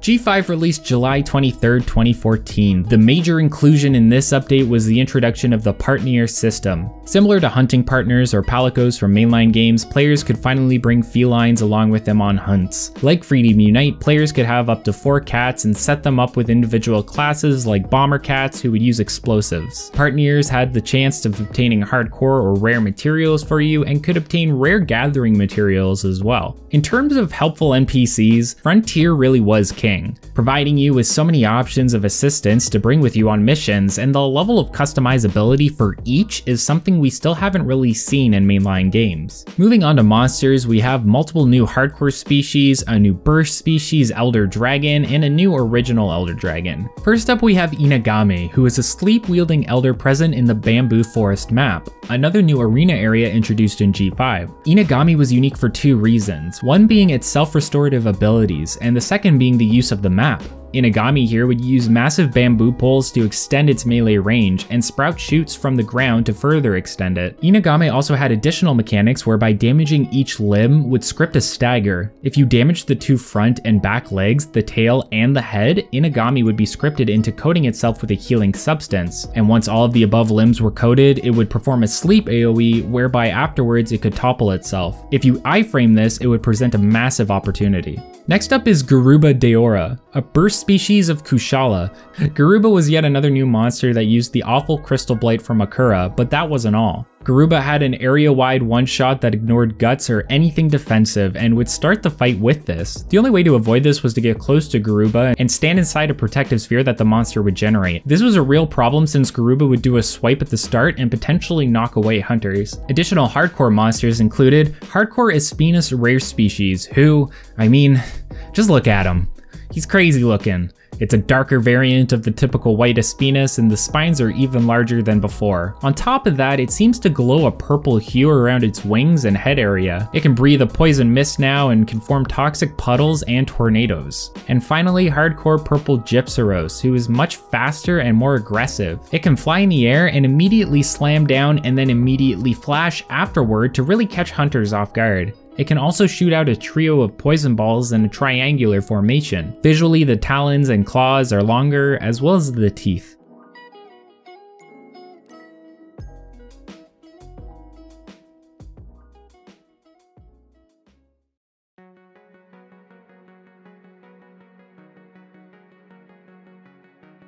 Here we are at the end again, and I want to thank all of you for making it here. The G series of Frontier is bursting at the seams with content, and I wasn't able to realistically cover everything within this video. However, I believe I covered the major key points and factors in order to give you a good idea of what these entries in the Frontier series were like. The next part in this history series will cover the remaining 5G updates. I'd like to give a big shout out and thanks to Sarah Symmetry and Ascalon for helping out with the script and research. Additionally, thanks to Fist from Fist.moe and all the community members for helping clarify certain aspects of the game. And thanks to Kapu and Eric for providing the in-game footage when possible.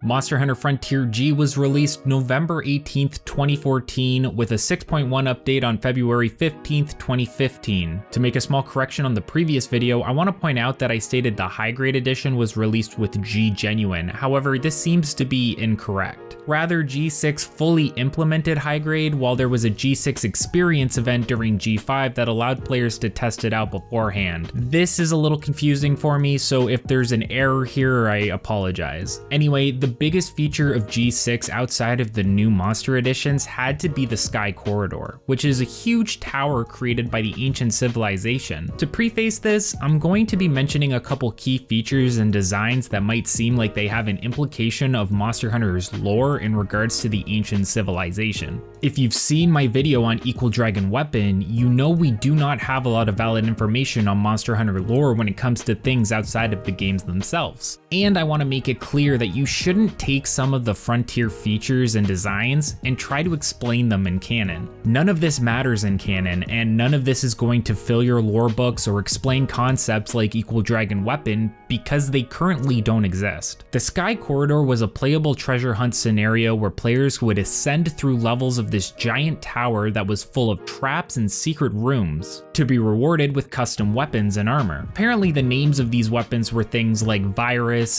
Demon Path, Enemy Within, and so on, and if you're scratching your head asking why the names sound so edgy, it's apparently due to the fact that they were the names of various metal bands. These tower weapons were fully customizable, and players could allocate stats to raise attack, elemental damage, select a status ailment, raise affinity, and raise the level of sharpness. Think of it as a Build-A-Bear workshop, but to kill things instead of cuddle them. The developers even offered a website with a template to allocate stats within, so players could plan out their build before committing to it. As of writing this, the Taiwan website is actually still up, although missing some content because Taiwan never got access to the Zenith updates. I'll link it in the description if you want to take a look. During development, the Sky Corridor was meant to implement an ancient civilization NPC, or at least her ghost, but this seems to have been scrapped early on. Regardless, there's some cool concepts to take note of here that relate to the concepts revolving towers and the ancient civilization, such as monsters acting as watchdogs on specific floors of the Sky Corridor, or the tower basically being compared to a warehouse, which is something we've heard in concepts for the Equal Dragon Weapon. At the end of the run, players had the option to either escape the tower or fight Dayz Mudira, who we will get into shortly, but one final thing to note, the corridor and resulting Dayz Mudira fight were on a time limit. Rather than having a finite number of carts, players would simply receive a time penalty for each time they faint, eventually resulting in them running out of time entirely. So, Dayz Mudira, this obsidian-colored elder dragon inhabited the higher levels of the Sky Corridor. It starts out with huge stomps, powerful ice attacks, and wide-reaching tackles before powering up after taking damage. With this, it added the new Corrupted Poison ailment, a powerful and quick-acting poison that also afflicted defense down. The poison couldn't be cured by antidotes, and players had to use a built-in perk system with Sky Corridor to give themselves a buff to deal with it. Dayz was relentless, having an infamous combo where it would gallop across the map multiple times in quick succession, homing in on hunters. If you got caught, Dayz would instantly combo you into a pounce attack and could very easily one-shot you. It has two phases, where in the second phase it will cover its claws in ice. Sarah Symmetry pointed out that Frontier showed an example of how monsters could cancel certain animations for combos. There are a lot of attacks where if you don't get hit by the first part, the second part simply won't happen. Think of it like Velkhana's ice floor attack. If you get frozen, she'll stab you. If you don't, she does nothing. Dayz's quest options are also incredibly interesting. You can cart as many times as you like, at which point you will fall to the ground as if you were stunned. You can lie here for 1 minute, after which you'll respawn, or alternatively press A to spawn automatically.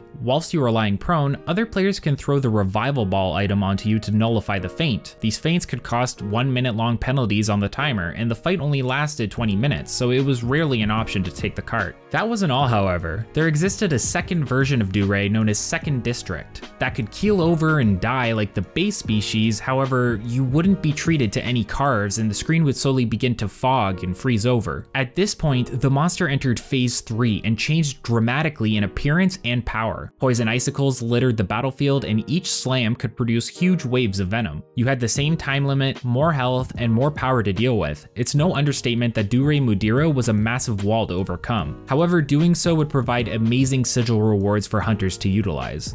Next up, we got Pobao Rubarumu, a giant whale-like monster residing in the highlands. Pobao was a hunting horn on legs. It had the ability to buff itself considerably with attack buffs, health buffs, and even defense buffs. At the start of every fight, Pobao would sing a song that causes all of these buffs to activate. In terms of fighting, it moved very similar to a Cantor, using its huge frame and limbs to crush hunters, as well as being able to send out waves of sounds at hunters. If you were hit by this attack, a new ailment known as Confusion would be applied, but this is not to be confused with the reverse controls of mainline introduced in Cross. This status would randomly cause the player to dance. That's right, the dance gestures would randomly play, interrupting your combos and leaving you as a sitting duck. Pobao also introduced the Kanade element, which was a combination of water and ice. This monster has a hardcore mode introduced as well, but the differences are very subtle. G6.1 introduced a new burst species in the form of Varusaboros, who took the form of a demonic Diablos coated in fire. It would attack by covering the arena in flames when enraged, darting behind hunters to skewer them with its horns, and bursting fire pillars from the ground. Interestingly, as this species evolved from Diablos moving to the desert to get their fix on a particular type of cactus, this actually factored into the fight as well. A single cactus ball could be carried around like a wyvern egg spawned whenever Verusa was out of rage, and hunters could roll this across the battlefield to prevent the monster from catching it. This would lock Verusa into its weaker state and would provide an easy distraction for the other members of the party. Be warned though, if the Flamehorn Wyvern snatched up the cactus, the fire on its body would turn purple and it would stop at nothing to take you down. Other new hardcore monsters included hardcore Kuaru Sapusu, who had an overall darker body with yellow accents littered around. It has a new combo mechanic where it can perform a rolling attack before cartwheeling and scattering crystals. It will then explode all of the crystals at once with a roar. And hardcore Lunastra, who looks even more ferocious. She has similar upgrades to hardcore Teostra, such as a larger flamethrower. This upgrade is faster, stronger, and comes with new moves, such as a somersault into dust explosion combo, where it will perform a jumping somersault and blow up the area directly below. And that's finally it for G6. We can now move on to G7 and see the new additions such as monsters, styles for Tonfa, and the biggest inclusion, Transcendence.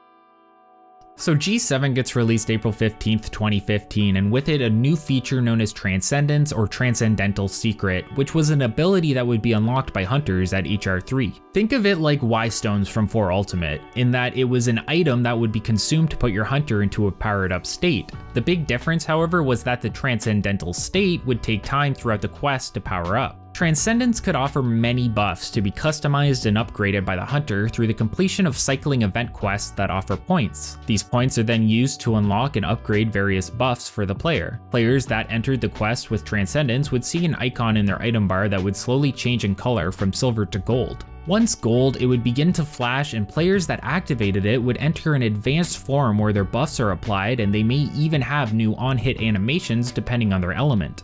Upon landing enough attacks, the players could then use a super move known as Elemental Burst, where they charge at the enemy with their hunting knife and unleash a large elemental attack. These still adhered to the rules of monster elemental weaknesses, resistances, or immunity, meaning if the monster was immune to the element, the burst would instead be raw damage, and if it was a multi-element weapon, it would try to use the element that was most effective against the monster, or randomize the element if none of them were particularly effective. Onto monsters, Haruto Merugu was announced. Dominating the Interceptor's base and polar regions alike, it was an elder dragon similar in stance to Kushala or Ruko Diora, and had the ability to control metal. A liquid metal substance coated this monster, functioning as armor and wings, and yes, a weapon. Puddles of metal would rain from the sky, and they could be sharpened into points and even thrown out like boomerangs. Interestingly, Haruto could also throw every last bit of metal at hunters, leaving it exposed to large damage if hunters could capitalize on it. Its most feared attack was the ability to encase itself in a sphere of what looks like mercury and run rings around a hunter before slamming down. Connecting with any part of this attack was a one-shot, and it was an absolute nightmare to evade. This monster came with a hardcore counterpart right away, but the differences were extremely minimal. One big change was the fact that it seemed easier to kill, but had higher part break thresholds. Moving on is a new subclassification of monsters introduced into the MMO known as Origin Species. Origin monsters are existing monsters that inherit more from their ancestors, vastly changing both the visual look of their design as well as the abilities they had available to them. Origin monsters only lasted until G10, but brought with it 4 new total inclusions. The first of which was Gorea Dumas, a relative of Gravios that utilizes the water element to fire beams, and to propel itself at hunters. For something so huge and ungainly, it had a surprising amount of speed. The biggest visual differences is the orange shading around the body while being covered in large grassy green patches of moss and other flora. Other hardcore monsters included hardcore Gendrome and hardcore Green Plesioth, that son of a bitch. Gendrome came with a few new additional techniques, including jumping while causing vibrations on the ground or placing paralysis mines, a new paralysis bullet attack where it follows a head bash by shooting paralysis projectiles, and finally paralysis breath. Green Plesioth can now use a sleep attack, dash attack, and multiple crawling motions around you. Its scales are a bit brighter now as well. One final note is that the Tonfa now also had access to the Heaven and Storm styles, allowing it to catch up in features compared to previously introduced weapons within the series. Alright, it looks like we can move on to G8, where we'll be focusing on new monsters and the return of old monsters through the new exotic species system. Let's take a look now.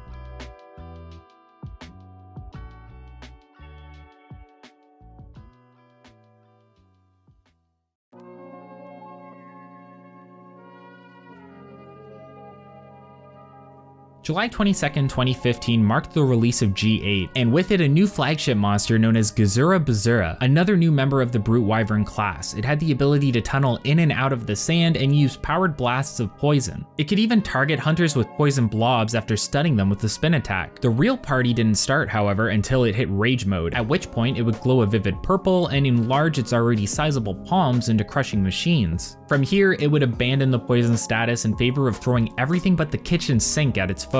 Huge boulders, sand waves, even exiting rage mode by raising a massive pillar and somersaulting off of it. Funnily enough, in its ecology, it was mentioned that Gezura was hiding in the sands from something, although hunters weren't quite sure what. Gezura also had a hardcore variation on release, but the changes were again very minimal. On top of this, it was mostly found in the new hunting location known as White Lake, which was a giant desert full of white sand that changed slightly based on if it was night or day. Yamakurai was also introduced, a massive origin species of Yamasukami that inhabited the highlands. Rather than the slow trawl through a tower, you fought this guy man to man, with the core gameplay revolving around the thunderbugs. Kurai would throw these out at key points during the fight, and if damaged, they would fly back and impact the monster itself. Do enough of these and you would force the beast to earth. In terms of abilities, it would use its massive size to charge, crush, and just batter around hunters, as well as having the peculiar ability of throwing seeds out onto the field to immediately sprout trees and wildlife, causing damage. Now, the exotic classification was introduced in this update and was reserved for any mainline imports that originated in the main series from 3rd generation onwards. These were considered to be some of the most powerful and difficult content at their inception, with the introductory member being Zinogre. There weren't incredibly drastic differences from your typical Zinogre. Naturally, it was faster, had more range on slams, and could dispel more Fulgur bugs than usual. It also gained a handstand tail slam and the odd ability of detonating Fulgur bugs from a distance. Zinogre did, however, have a scripted move based on how much damage you have dealt. It would scatter the bugs in a large area around it before roaring and summoning a huge pillar of thunder around it. The attack would completely one-shot through anything. You'd be lifted up and fall down unconscious. While you could iframe through it, the safest option was to just get out of its way. Devil Joe was also introduced alongside Zinogre and got itself some new toys to play with. It could chain a spinning tail into a pin and had a huge finisher attack where it would scoop up a massive amount of stone to bring it crashing back down. It was bigger, badder, faster, and physically dominating, as expected of the Frontier treatment. Last but not least, Brachydios and the Blast status were introduced in the following 8.1 update, and it too had some revisions to its moveset. It could scrape its arms across the floor multiple times, leaving trails of quick exploding slime. It also had a flurry of punches attack similar to Raging Brachydios that sent out waves of explosions with every hit, and the absurd ability to pump massive amounts of slime into the ground for enormous AoEs. A cool feature of exotics was that their armor pierces could provide a free skill that didn't affect your skill count. See, normally you could only have 12 skills activated at maximum and any other skills would be grayed out. The free skill you could get through exotic equipment actually bypassed this. Each exotic weapon also came built in with speed eating, apparently all of them with no exceptions. New hardcore monsters included Hardcore Abiarugu and Hardcore White Monoblos. Abiarugu has a longer, sharper tail as well as colored spikes around its body, and has a few new moves, such as using its tail to slam into the ground before swiping it and slamming it again. White Monoblos now had a longer horn and spikes, and they were colored a deep orange and brown. It had a new rushing move that would be followed by a spinning attack and had the ability to lift up the ground around it. Now, if you thought we were reaching godhood before in the last video, then you haven't seen anything yet. No, what was included in G9 really allowed players to evolve the meta and carve a path into the future of Frontier. Let's check it out.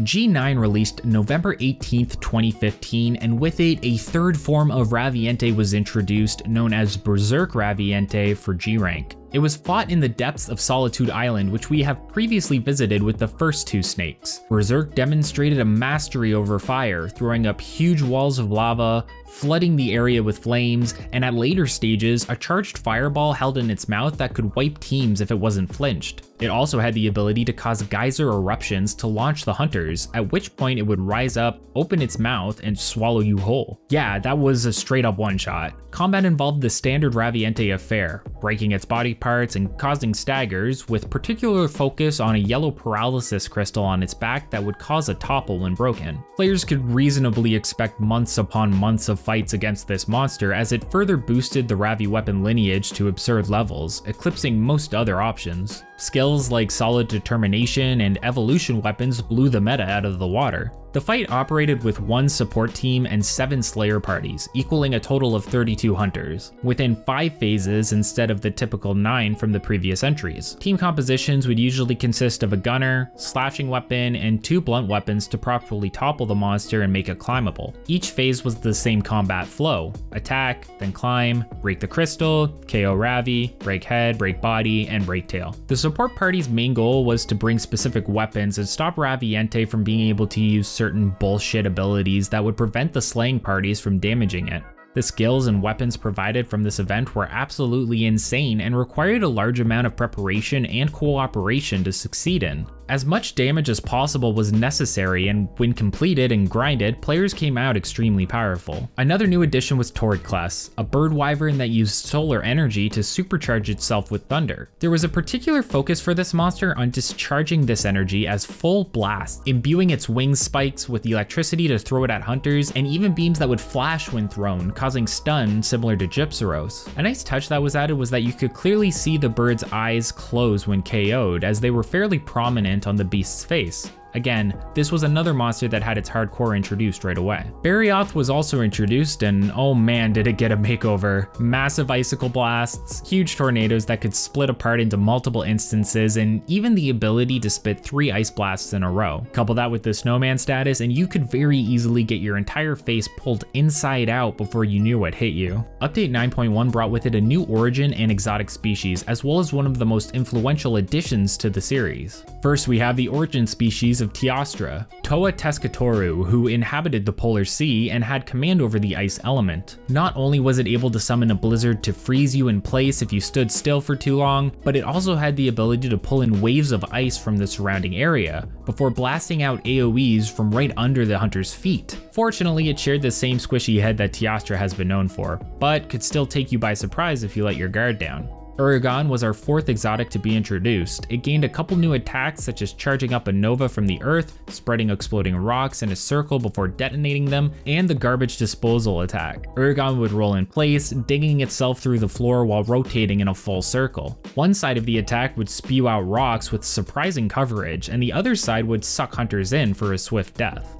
Now for another monster classification. Peerless monsters, known as Muso or extreme individuals, were the highest level of challenge that a single hunt could present to Frontier players. The rewards were plentiful, a full box of supplies, utilities, and a unique item per monster to grant incredibly powerful decorations and armor. Every attack could be considered to be a one-shot. They hit fast, they trapped hunters, and required perfect adrenaline strategies to master and conquer. With each peerless monster, 2 versions of the quest existed. The Lesser Slay, or Repel, was a 20-minute affair where players could use the login boost feature to reduce damage and had a weaker variant of the target present. These typically gave less materials, but they were more accessible for lesser geared players.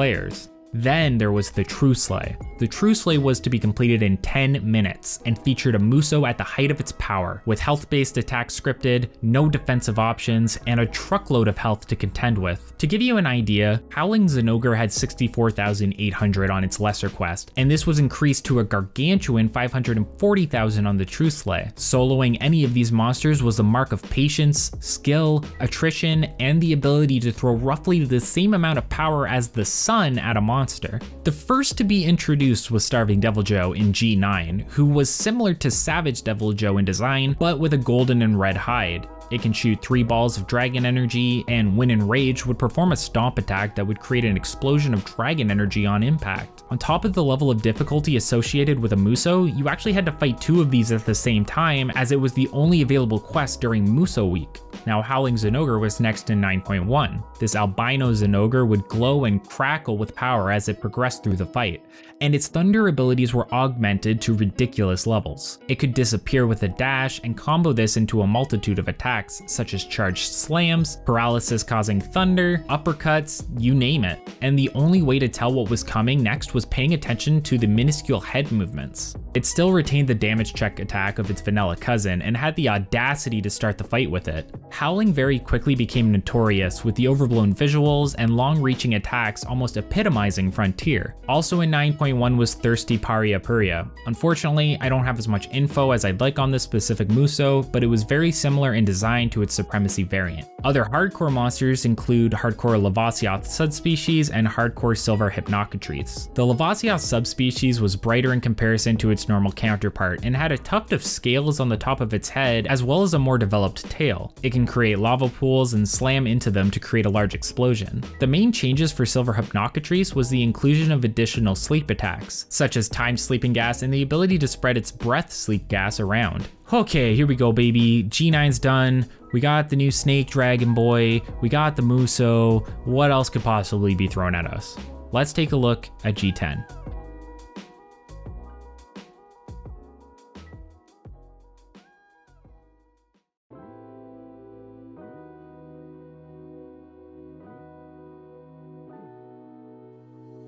If you're like me and exhausted with all of the insane content presented in G9, then don't worry, G10 is a little more tame with its inclusions. Just kidding, there's new monsters and even more Muso to go over, as well as the inclusion of a mainline weapon brought over to Frontier. Released April 21st, 2016, G10 brought with it a new flagship known as Guanzurumu, the Emperor King Elder Dragon, an incredibly popular, destructive force of a fight. Guan, true to its royal name, commanded a squad of lesser wyverns known as Iguras to further boost its fire breath attacks, and these critters could even throw hunters off the edge of the map for an instant feint. It was fairly slow to start, methodical, and attacked powerfully, splitting the ground with slams and sending blasts of razor wind at enemies. It also had a hardcore mode released alongside it. In phase 2, Guan turns a deep black, snaps up its royal guard, and explodes with the dragon element. In this phase, not only does it get huge novas and burning floors of dragon element, but the screams, tremor, and wind that it throws out far surpass any sort of protection that was available at the time. Your only choice was to dodge or block, as these ancillary effects caused you to be immobilized for a huge amount of time. Guan was fairly well liked for the overwhelming sense of power and royalty that it exuded, and it's not hard to see why. It was also fought within the new Cloud Viewing Fortress arena location. 2 more exotic species hit the game in G10 in 10.1. These were Nargacuga and Stygian Zinogre. Nargacuga was fairly faithful to the 2nd gen base, however it now had the ability to rain down tail spikes in a wide area, causing multiple hits and stun to any unfortunate enough to have missed their dodge. Additionally, it glowed bright blue in rage mode and left an after image when it strafed, as well as being able to chain 2 dash jumps with one another, where it would go invisible and leave behind bursts of wind that would trap you in a chip damage loop. Furthermore, it could chain tail slams and could attack you whilst turning with a huge sweeping wing arm attack. Stygian, on the other hand, introduced a new ailment entirely. Whilst it still had the usual dragon element and put its own spin on the damage check attack from its cousin, it could also cause items to be lost and weapon sharpness to fall if the player was hit too many times with dragon element. It would also combo spin juggle attacks as we've seen with a Byarugu and send out tornadoes full of dragon element to catch you unaware. Next up is our final origin species, Vol'jang, a volcanic relative of the badass monkey man himself, Rajang. Vol'jang was covered in a flint-like rock that would ignite in rage mode and could send out waves of explosions with every punch. On top of this, it would burst with fire after certain attacks and augmented its punch combos range by literally lighting itself on fire. In 10.1, a new Muso was released known as Ruler Guanzurumu. Visually, it now has red horns and glowing webbing on its wings, which seem to look as if they have been torn apart. Some new moves it has at its disposal include when it flies into the air and creates 3 large golden dust explosions, and a conal roar that can cause a one-hit KO KO explosive dust fireball. As a final addition, Ruko Diora received a hardcore variant. It had better control over its magnetic breath and multiple new combo maneuvers, which it could do after a roar, such as following one with a body slam. And that's it for G10, and by process of elimination, all G updates. I feel like I'm missing something, but I'm not exactly sure what it is. It's probably nothing. Probably nothing. I'm pretty sure it's nothing.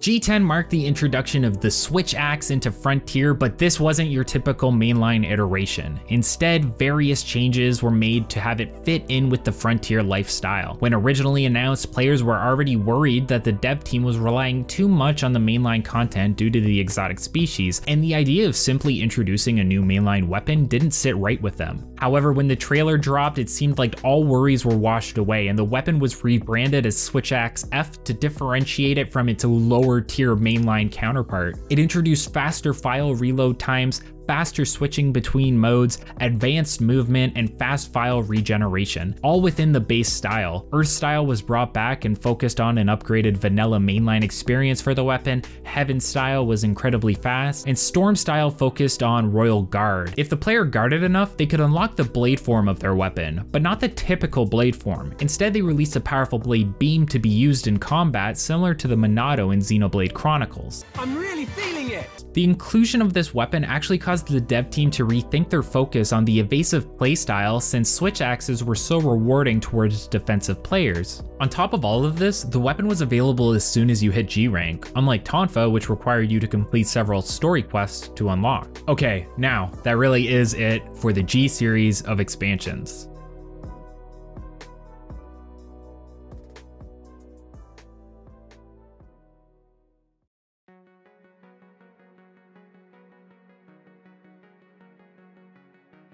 There's many reasons why a lot of Western and mainline fans have a bad impression of Frontier, from the eccentric designs to how difficult some of the monsters can be. It's no surprise that when you look at the series in 2016 and see these one-hit Musou killing machines that you might be a little put off by the idea of Frontier as a whole. But simply looking at the design of the monsters or simply looking at just Musou is only a surface level examination of Frontier as a whole. There's so much content and so much depth. The fact that Musou required you to effectively change your entire playstyle doesn't say anything about Frontier as a whole. Rather, it was another option in a game full of possibilities. The next part of this history series will cover the final updates Z and Zenith. I'd like to give a big shout out and thanks to Sarah Symmetry and Ascalon for helping me out with the script and research. Additionally, thanks to Fist from Fist.moe and all of the community members for helping clarify certain aspects of the game, and thanks to Kapu and Eric for providing the in-game footage when possible.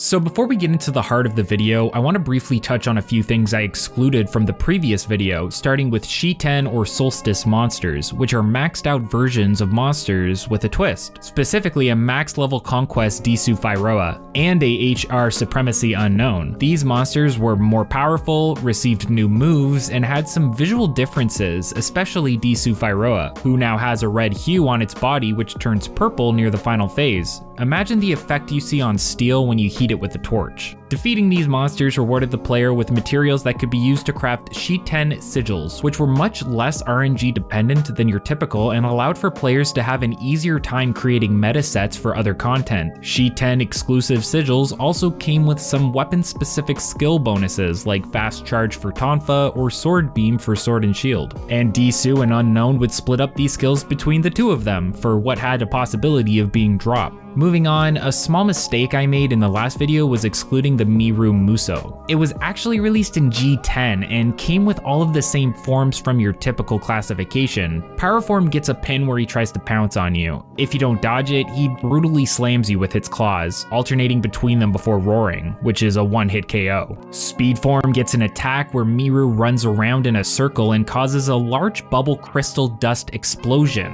which surprisingly doesn't give you crystallization, but does inflict a large amount of damage. Crystal Form gets an attack where it summons some crystal-like structures that it can jump around on before slamming on a targeted player. Ranged Form gets an attack where it jumps in the air twice and breathes two big lines of fire in a cross formation, pauses for a bit, then breathes 2 more big lines again. Finally, we have hybrid mode, where Miru performs a huge attack, summoning tornadoes and launching them forward, followed by an explosion. Okay, so if you didn't watch the last video, I mentioned that I didn't have a lot of info on Thirsty Paria Puria. Thanks to Eric, who helps me get a lot of my footage, I now have further details to go over about this specific Musou monster. I believe I mentioned it before, but Thirsty was basically a visual recreation of Bloodbath Paria Puria, the supremacy classification of the monster. The main difference came from the extra power the monster brought forth, as well as an updated moveset. Its main new attack was a charge, where Thirsty P propelled itself with a large fart. I'm not joking, unfortunately. It follows this up with a 180-degree sweeping laser attack that will kill you regardless of defense. It also has the ability to inflict an upgraded version of the soiled status ailment that would not only prevent the use of items, but also prevent sprinting and rolling. Generally, you want to not get hit at all, but if planning ahead for the chance this happens, you'd want to be sure to take deodorants along with you. When near death, Thirsty gets 2 new attacks which are both one-hit KOs. It has the Supremacy variant's near-death attack where it flies into the air and flaps for a bit before homing in and slamming down on a hunter. For the second move, it jumps into the air backwards, slams the ground, and then vomits an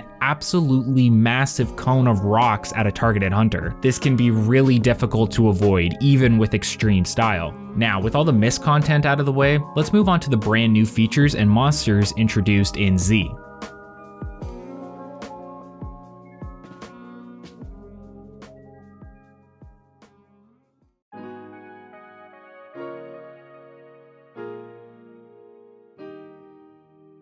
The first thing to recognize about the Z updates is that the naming convention for this series got really jumbled up. Executives within Capcom determined that constantly rebranding the series would be bad for sales, which is funny considering that's one of the main aspects of Monster Hunter as a series. This really seemed to backfire on them, considering it was around Z and the lack of rebranding where the series began to plummet in the player base, as this handy graphic shows. Now, this doesn't necessarily prove the lack of rebranding was a factor, but it is a correlation to make note of. So most players know of Z and ZZ or Z Zenith, but this can be broken up further similar to the G updates. For example, Z actually consisted of 2 major updates, being Z1 and Z2, and smaller interim updates in between these like Z1, Z1.1, and Z1.2. In fact, Z Zenith is basically just the Z3 update, and after smaller updates, they even dropped the Zenith title to simply stick with Monster Hunter Frontier Z.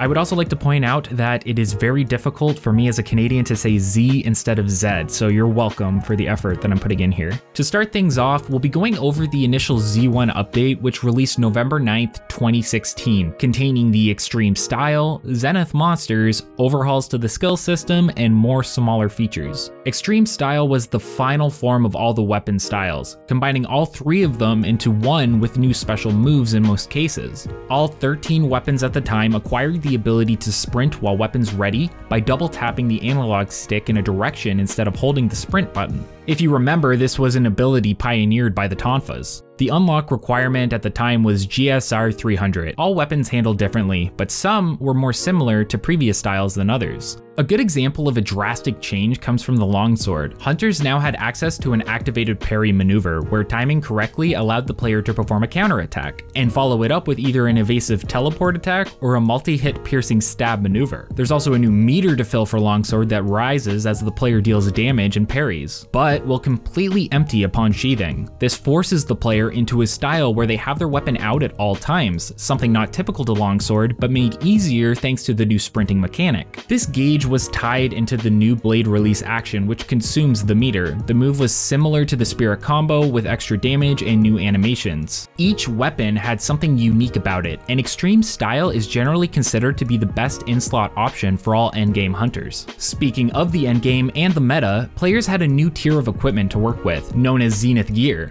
Zenith Gear was another way for players to bypass the skill cap limit, with many pieces offering the skill cap +1 effect, allowing for extra skills to be activated past the cap of 12. If the player equipped enough pieces of gear with these effects, they could have up to 19 different skills active at one time. Z weapons were some of the best in terms of attack and elemental damage, only ever really being eclipsed by Raviente gear. They included hybrid sigil slots and a part breaker effect that helps in breaking Zenith monster limbs. Hybrid sigil slots allowed the user to slot in either a sigil or decoration based on their choice and customization, meaning that the player had more options when it came to expanding their skills. Unfortunately, Tonfa was nerfed around the inclusion of Z, effectively making the short mode useless and rebalancing the weapon to fit in alongside the other extreme style options. Aerial attacks were also fairly ineffective. The charm and originality of the Tonfa was heavily lost, and an attempt to remedy this would happen in a later update through the Tonfa rework, but we'll get to that further into the video. Something finally remedied in Z was the issue with the dose engine and hit lag. There was a horrific amount of hit lag within the series, which was more noticeable when using skills like Fencing +2 or Mind's Eye +2. Weapons like Sword and Shield and Longsword were unbearable to play, but with the drop of the Z update, hit lag was updated, making Sword and Shield and Longsword much more viable as damage dealers, rather than the Sword and Shield's original design as a support weapon. The PS4 edition of Frontier was also released around this point as well and caused huge server issues for the game at the time. A technical test caused major issues like players losing items and required the development team to roll back the servers. Following this was the actual release, which put players into a 3 to 4 day queue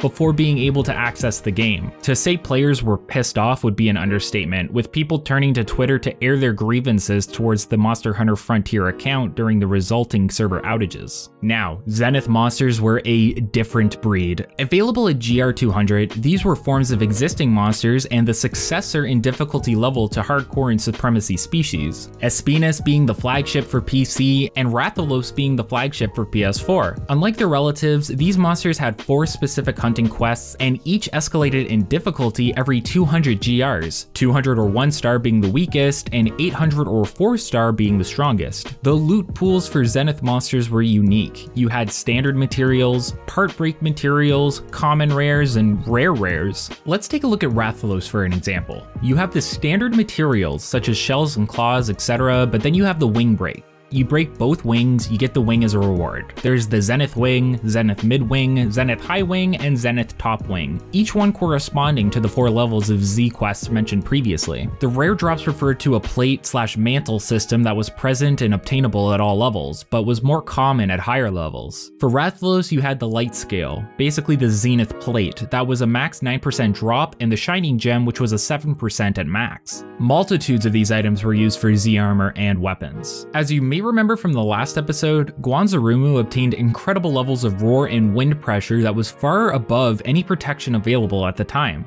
These came to be almost mandatory for Zenith monsters, with increased roars, quakes, and wind pressure present in one form or another on most monsters introduced at this time going forwards. And it is the aforementioned Zenith skills that were now able to counter these ancillary effects. Now, the first new monsters to be introduced came in week 1 of Z's release. First we have Zenith Espinus, who acted as a flagship for Z on PC. Zenith Espinus presented the awful status of Zenith Poison, an effect that would deal fixed damage depending on the tier of fight that you undertook. To put it into perspective, it was often that 4-star poison would kill you before you could sheathe your weapon, even with maxed health. The only way to cure this was to pick up purple shiny drops that said monster would drop during flinches or when flashed. Zenith Espinus was notable for being able to dispense clouds of poison smoke to trick unaware hunters into walking into it. It would combine fire, paralysis, and this new poison with deadly efficiency, and was fought in the Great Forest and the Flower Fields area. Next is Zenith Daimyo Hermitar. The iconic Hermitar and the first Zenith Carapacian was fought exclusively within White Lake and had massive silver claws. The usual tricks one would expect were present, such as huge water beams, scattering balls of water throughout the area, fast claw swipes, and using its massive shell to attack from below. But what made Zenith Hermitar unique is the new phase bestowed upon it. After a fast digging attack, the crab would emerge coated in an explosive green substance and would abandon the water element entirely in favor of a more explosive option. Using the massive claws as striking flints, it could burst the ground with fire whilst chasing an individual hunter down. It also gained a beam of dirt that would hit multiple times in a single second, all but guaranteeing stun and a high amount of damage. Another issue with the fight was the sheer amount of effort that was needed to break the shell, meaning that you would have to be very precise with your hits to get both the claw and the shell to drop. Zenith Kezu, fought in the swamp and Arctic Ridge, had incredible range on its thunder bursts and could scream with ear-shattering volume. Interestingly, it had 2 one-shot attacks that completely ignored defense and resistances, one where it would grab you from the ceiling and one where it would pin you. In both instances, it swallowed you whole, really pandering to the nightmare design of this original leech. The difficult thing about this monster was the chest and wing breaks, which were incredibly tough if you didn't focus on them religiously throughout the fight, and would lead to missing out on rare part break materials. Zenith Hypnocatrice came crashing in with an absurdly enlarged beak, serving as its beefed up body part for the hunt. It was fought in mainly the Great and Bamboo Forest areas. This variant was much more physically inclined in its fighting style, attacking with ballerina spins,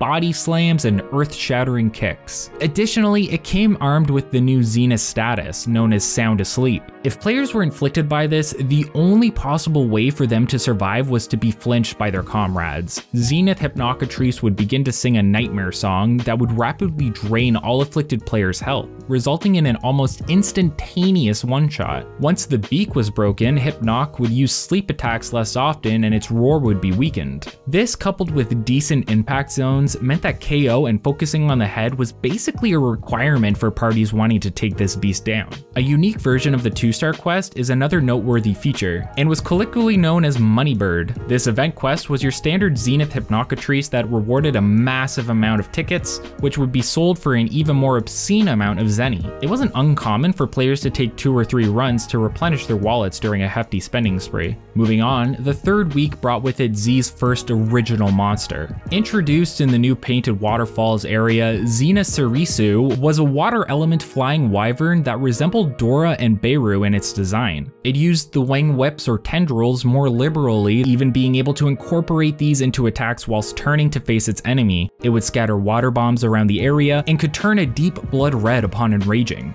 gaining the ability to send waves of water out with backflips. This beast meant business, but you were able to sever the whips on its arms in addition to its tail, massively nerfing its arsenal and range. Xena Surisu came with a hardcore variant and would be one of the last monsters to do so. Week 7 brought with it a new exotic, this time from Monster Hunter 4. The first 4th gen monster to be exported to Mesoporta was none other than the local edgelord Gore Magala. As with all exotics introduced from this point on, it gained the new expanded Zenith Roar, as well as bringing with it the Frenzy Virus. Throughout the fight, you would see expansions on this ailment, with wider reaching explosions, as well as, much like Zinogre, the ability to scatter orbs of frenzy and detonate them all with a single roar. Upon taking enough damage, however, the Spirit of Frontier possesses Magala and bestows upon it the new True Frenzy state, littering it with crystallized spikes and 2 purple feelers. All bets were off at this point, massive frenzy explosions flew around the field, meteors of the purple would rain from the sky, and Gore obtained an astounding range on a massive AoE attack.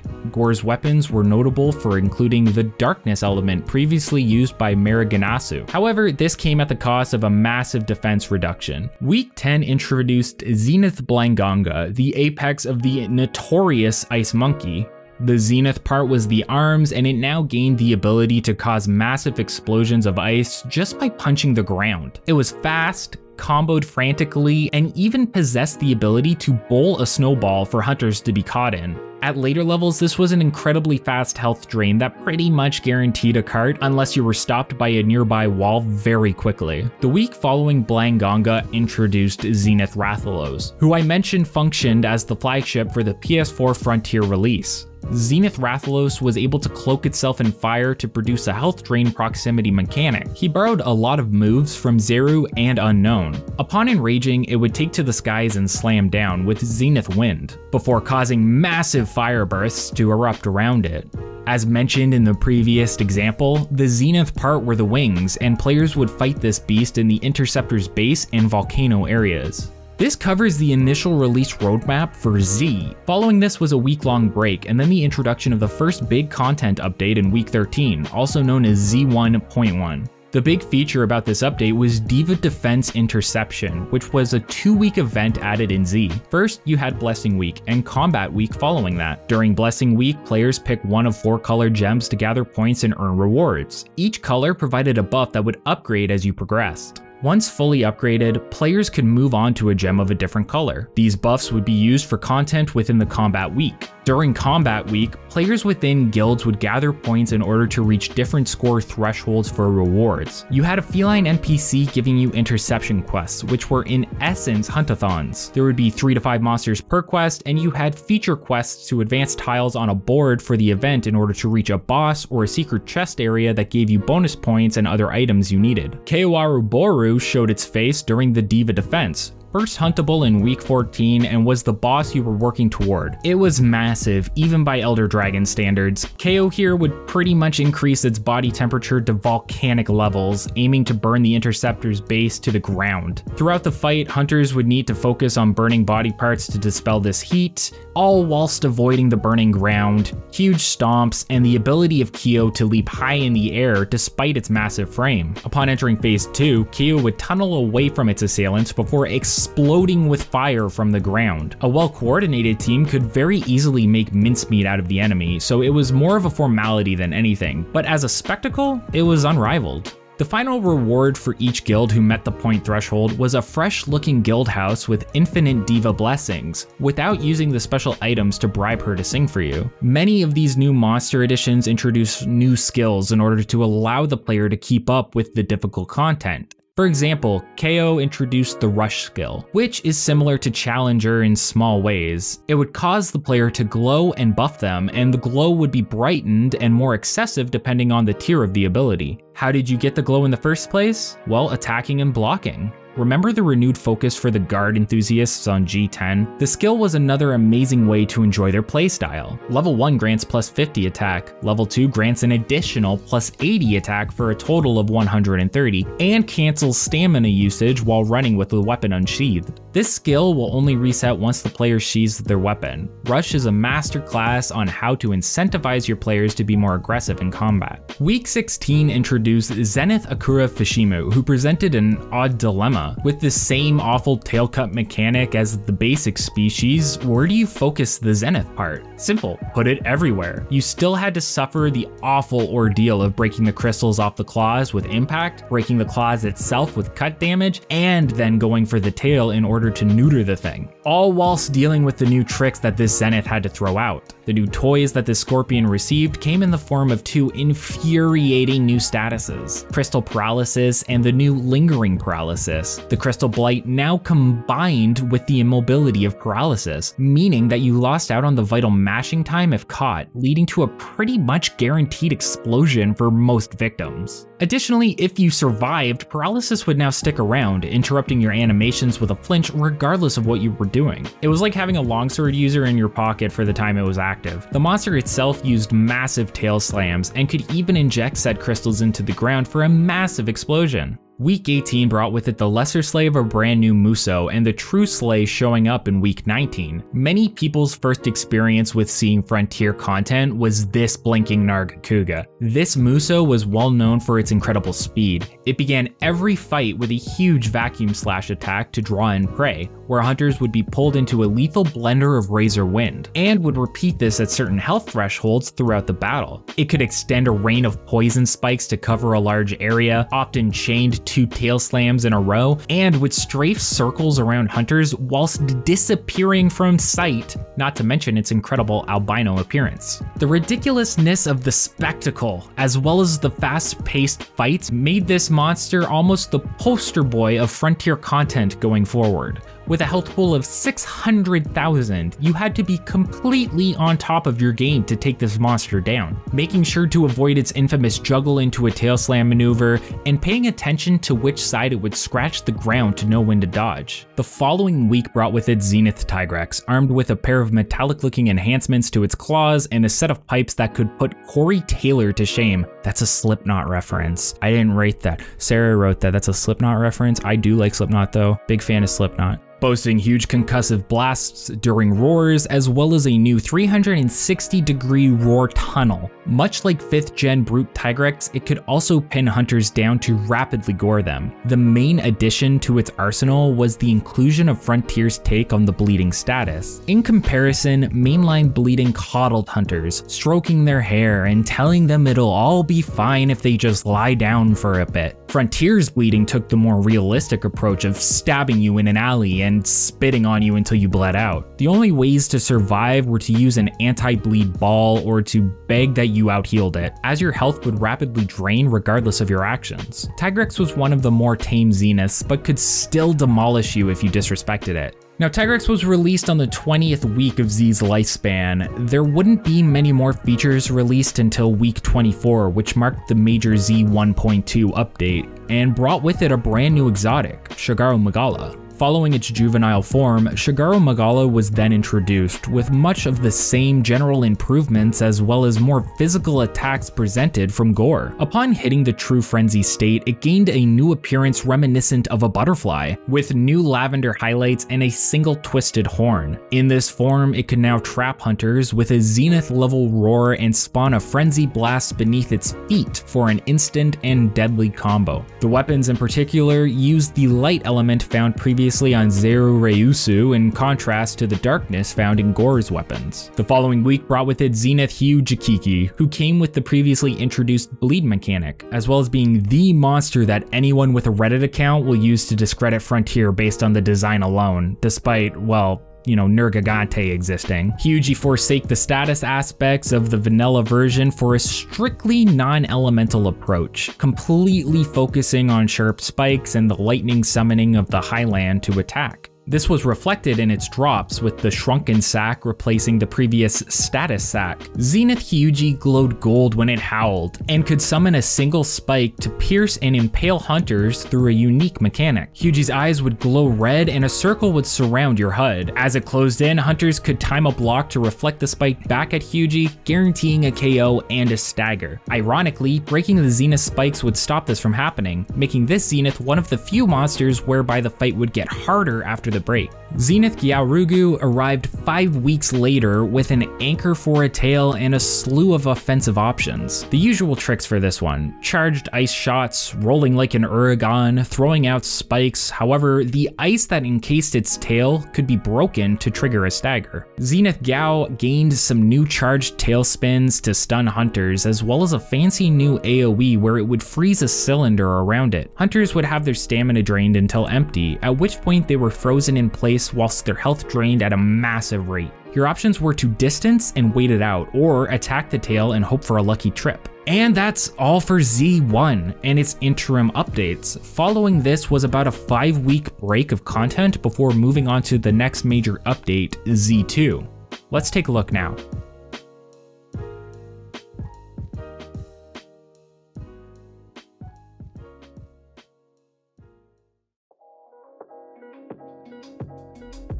So we're on to Z2, which is actually still Z and not ZZ or Z Zenith or Z Zenith or Triple Z or Zeta Gundam or Double Zeta or whatever. It's not surprising at all why people began to find this extremely confusing. This update released July 5th, 2017 and marked the 10th anniversary of Monster Hunter Frontier. One of the biggest inclusions in this update was a new feature called Hunter's Road, an inclusion that completely replaced Sky Corridor and involved fighting through endless floors of monsters while excluding puzzles and the Durei Mudira final boss. You started on floor 1 and were randomly given 2 monsters to pick from. You could spend points on various items from the shop, such as potions, antidotes, etc., and started with a set amount of points to spend. Each monster had a point value associated with it, based roughly on difficulty. Elders like Haruto would give you more than Rathalos, for example. You also got road points equivalent to half of the monster's value, which you keep outside of road and could spend in the road store. Each floor you would pick one of the 2 monsters, fight it, prepare for, and pick the next one, fight it, and so on. Each player got 3 carts. You could use them all or abandon the quest at any time and keep all of your road points. There was no definitive end.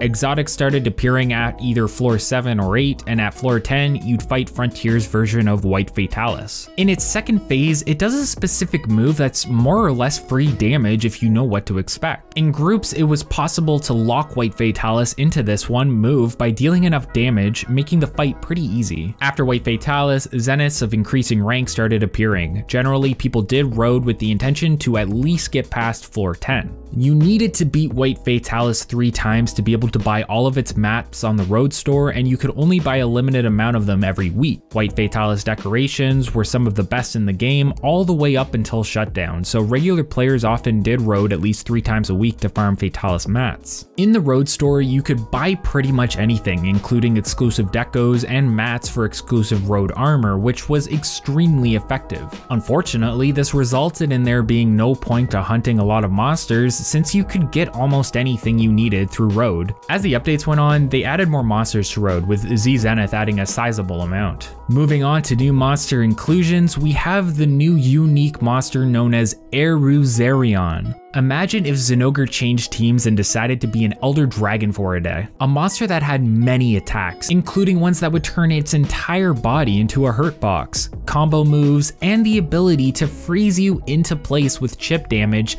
due to the fiery floors. All things considered, it was brutal, with a second phase that had AoEs to rival the best of them. Lupin in appearance with some brilliant legato strings as the backtrack in the second phase, plus the absurd Jekyll and Hyde fighting style of using each side of its body for a certain element. Upon dispelling each element, you would be rewarded with a stagger. However, the legend of this monster would reach new levels a few weeks later. Before that, let's go over a few more monster additions. Zenith Mito Garen blasted into Z2 with some new counter mechanics. From 2-star quests onwards, it would use multiple teleports or flash steps if you prefer to intimidate enemies. However, it was functionally harmless until it appeared in front of you. At this point, if hunters evaded a blast and attacked in a small enough time frame, you would be rewarded with a brief but guaranteed stagger. Outside of this mechanic, Zenith Mito would utilize the rapid speed and vacuum tornadoes of other such fire zeniths to inflict the devastating extreme fire blight to hunters.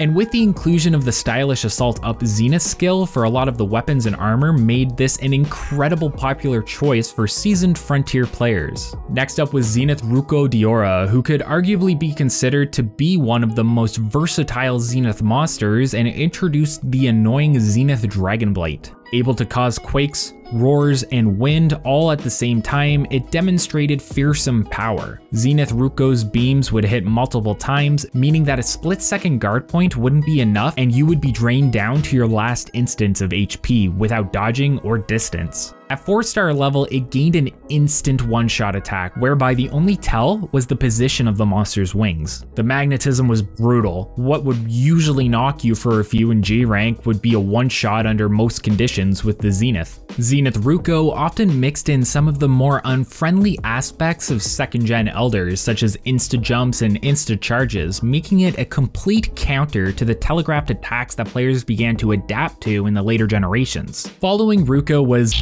Zenith Plesioth, a name synonymous with bad hit zones, pain, and suffering. This Plesioth could juggle hunters with double hip checks, gained the ability to roar, and used an interesting green gel-like substance. This gel would be scattered around the battlefield, and if hunters were caught in it, it would deal fixed damage at an alarming rate whilst trapping them. Plesioth would always begin its fight by coating itself in this gel before screaming. Do enough damage, however, and you could trigger a massive stagger where the fish would remain motionless for over 20 seconds, after which its moveset was incredibly nerfed. It was fast, clean, and above all, actually pretty fun, despite the nightmarish appearance, of course. The next release of content brought with it Z2.1, and the first monster to be introduced was Amatsu, another exotic from 3rd gen, boasting Zenith Roar and Quake. The main significant change with the Storm Dragon was the usage of Dragon Element in its G rank 2nd phase. Much like previous exotics, it would drop Dragon and Water Meteors in combination with tornadoes of much of the same element. Nothing much else existed above and beyond this exotic aside from these elements and charged AoEs in terms of mechanics, but you'll see that later, I'm sure. Now, Zenith Inagami.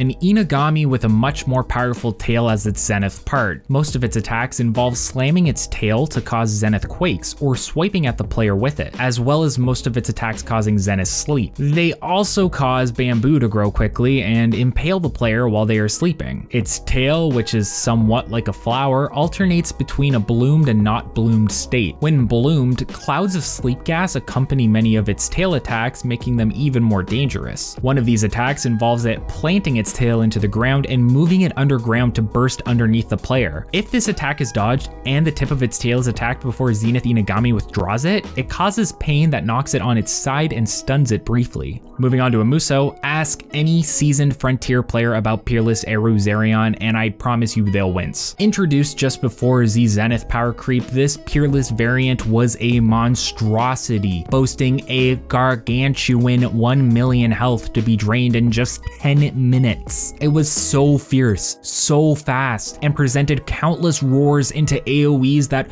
one single slip up would spell immediate death. Whilst the same could be said for any Peerless, it was the addition of the ridiculous Zenith Fire and Ice simultaneously that presented even further danger out in the arena. It took 9 months from release for this beast to be soloed. The decorations known as fonts were invaluable, boasting decent points and offensive skills such as strong attack and point breakthrough, and a decent reward for such a grueling fight. It's no exaggeration to say that this was one of the hardest fights in the entirety of Frontier. Moving on to the Z 2.2 updates, we have Zenith Torrid Class. Its Zenith part is its wings, and it flaps them to cause Zenith Wind as well as huge bursts of electricity. Most of its attacks cause Zenith Thunderblade as well. Some of its attacks involve it stomping on the ground and causing a burst of lightning around it, throwing its lightning-infused quills and flash bombing the hunter before trying to hit them with a huge laser. While they're stunned, that does extremely fast damage over time, which can kill the hunter almost instantly. Zenith Doragiorosu represented another entry in the Zenith Dragon roster, and a relentless one at that. Zenith Dora included a massive scripted sequence that ended up being typical for a lot of later monsters in Frontier. In Dora's case, it was a hover, a slam, and a roar, and from 2-star onward, a forward-facing bite. A couple of interesting notes about Doragiorosu is that it had a pitfall trap of its own, guaranteeing death for any player that was caught by it. However, if the monster itself was caught in it, you would get the main series level of trap time, which was indispensable with the amount of power you could throw out. Dora also had the wonderful example of being a Zenith that was completely castrated by its own break, being unable to fire beams, bolts, or do any sort of significant damage in comparison. Most dragon attacks after Hornbreak would instead summon random dragon thunder around it, rendering it basically harmless. Alright, this is a big one. Musou Dure Mudira, or otherwise known as Arrogant Dure Mudira, is one of the many Musou monsters introduced in Frontier. Just like his first and second district forms, he's fought within the Sky Corridor locale, and you'll already be familiar with it. However, the first major difference you'll see is his appearance, as well as his element he attacks with. Now bleached and purple, unlike his normal navy blue coloration, as well as rocking darker to lighter blue crystals around its head, tail, and wings. His Musou form now deals thunder element damage, unlike his previous form that deals ice damage to hunters. This can be seen by his various attacks that would normally be ice particles, but now appear to be purple lightning bolts and AoEs. Musou Dure Mudira can still inflict its infamous corrupted poison on hunters on many of its attacks. Even guarding some of these will still inflict you with deadly poison, lowering defense and depleting your health at a rapid rate. This Musou does come with a few new moves, as well as having its original moveset from the first and second district forms. First is its introductory roar into a large lightning vortex. Second is its multiple beam move. Musou Dure Mudira will perform a jump attack to gain distance away from the hunter and fire a purple beam in front of it, then a second beam to the right, a third beam to the left, and then finally it does a final beam that sweeps from right to left. Its last new move will have it perform a quick slide towards the hunter. If this isn't evaded or blocked, it will send the hunter flying across the room for massive damage. Straight after that, it will then proceed into a Zenith tier roar.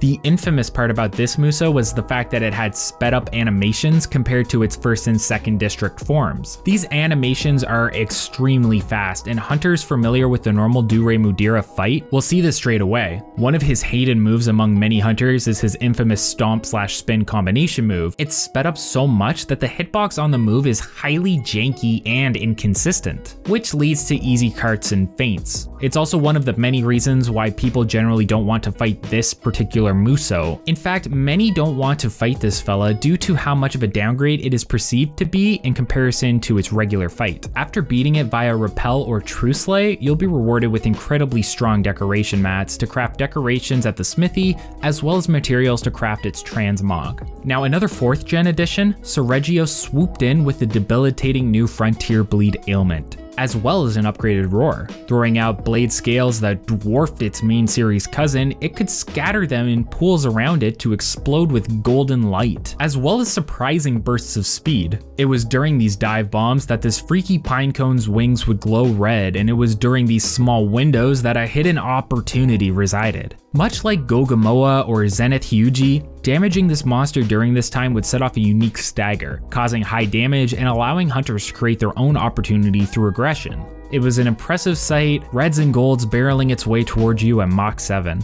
Zenith Gazura Bazura, a very popular Zenith that several people in the English community would probably call the best. I'm sure you've seen the bongo memes. It has a poison form where it can inflict Zenith poison and strength form just like regular Gazura. Its Zenith part is its claws, and it uses them to cause huge Zenith quakes in its strength form. One of its most interesting attacks include one where it digs underground and resurfaces from one of several poison quicksand traps. If you hit it when it peeks out, it gets stunned and vulnerable for a short while. There's also the infamous bongos where it slams the ground with its claws, alternating between them, and the bulldozer where it pushes a large volume of sand to trap the hunter in before forming it into a ball and throwing it behind it like a boulder. The final monster of Z2 is Zenith Anoropatisu. Its Zenith part is its horn, and it uses it to slam the ground, causing Zenith quakes in conjunction with dragon attacks such as a laser sweep similar to Ruko's. One of its attacks involves jumping into the air and attempting to impale the hunter with its horn when landing, which is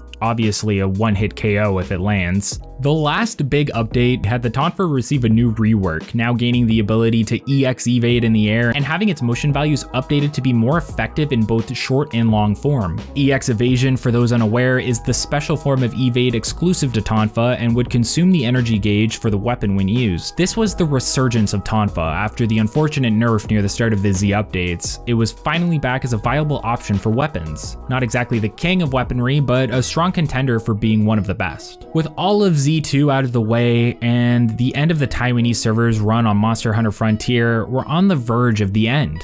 It's time to take a look at the final updates of the series.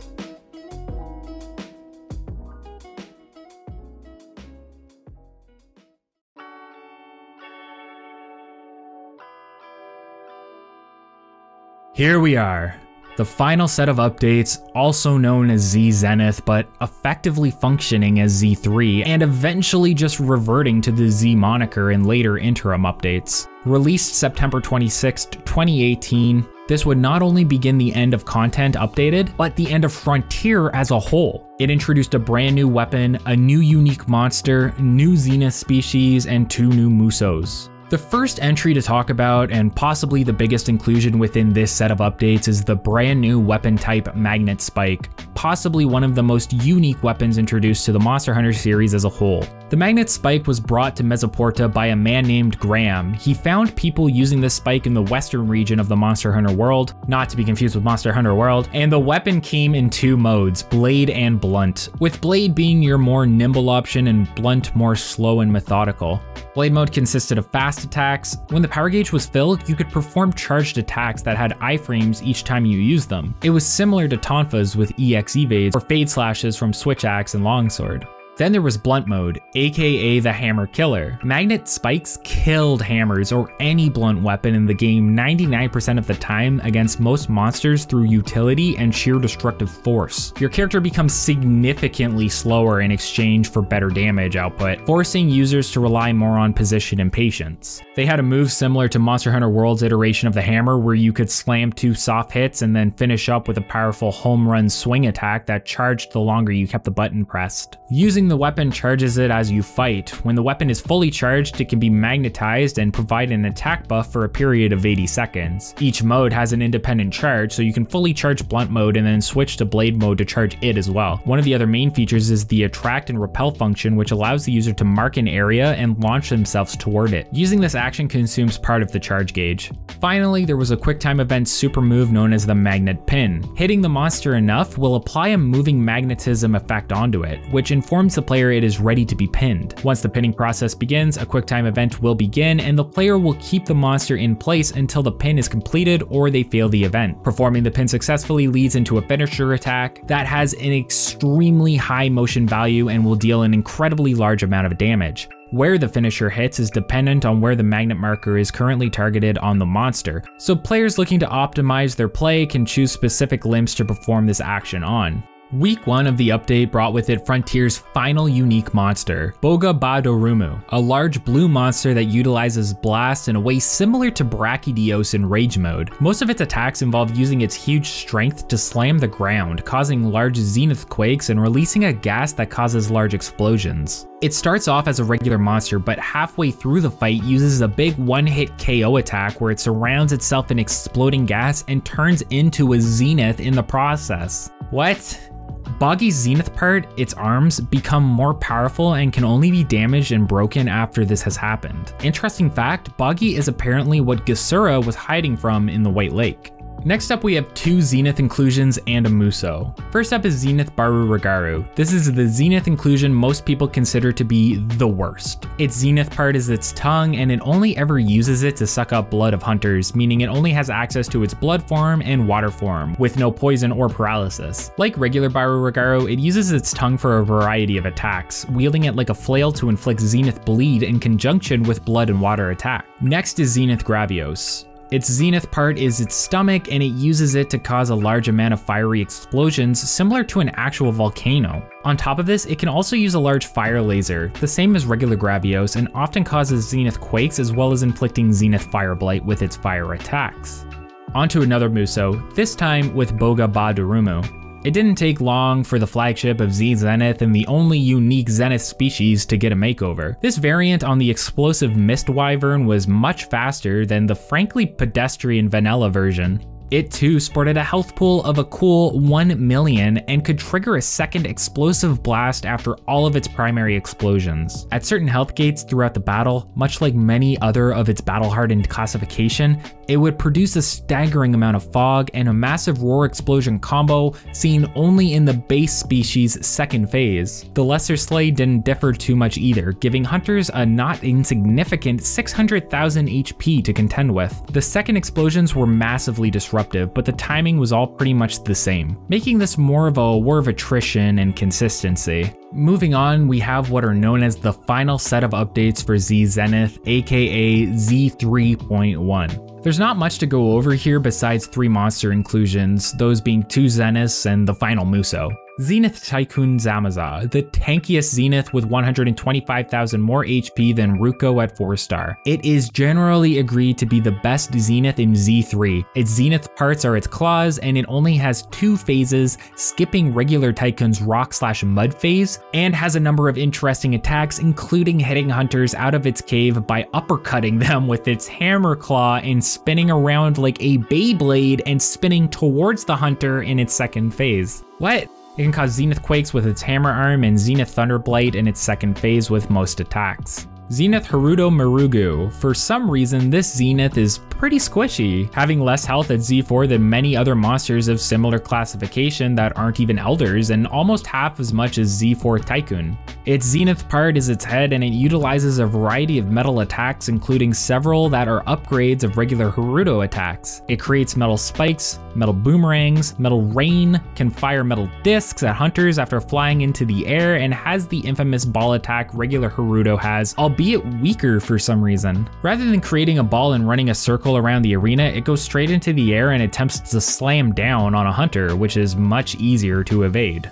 As Monster Hunter started with Rathalos, Frontier came to the end with another. The peerless version of Zero Ryuzu was a brilliant ruby and white. Focusing on heavy amounts of one-shot attacks, it could surround itself with a shield and target hunters with pinpoint accurate light beams, cause massive pillars of light to burst in a cylinder around it, and even borrowed a few tricks from Valstrax. Upon entering the historical site, Frontier players would be greeted with a distant red comet in the sky before a flash, and the Muso would come screaming down to Earth. Raking the head proved invaluable in reducing the roar to acceptable decibels, and you would have to be at the top of your game to survive its onslaught. This was an incredibly combo-happy fight, and whilst it sported less health than some of the other Musos, it was no slouch. An appropriate end to the craziness that was Frontier.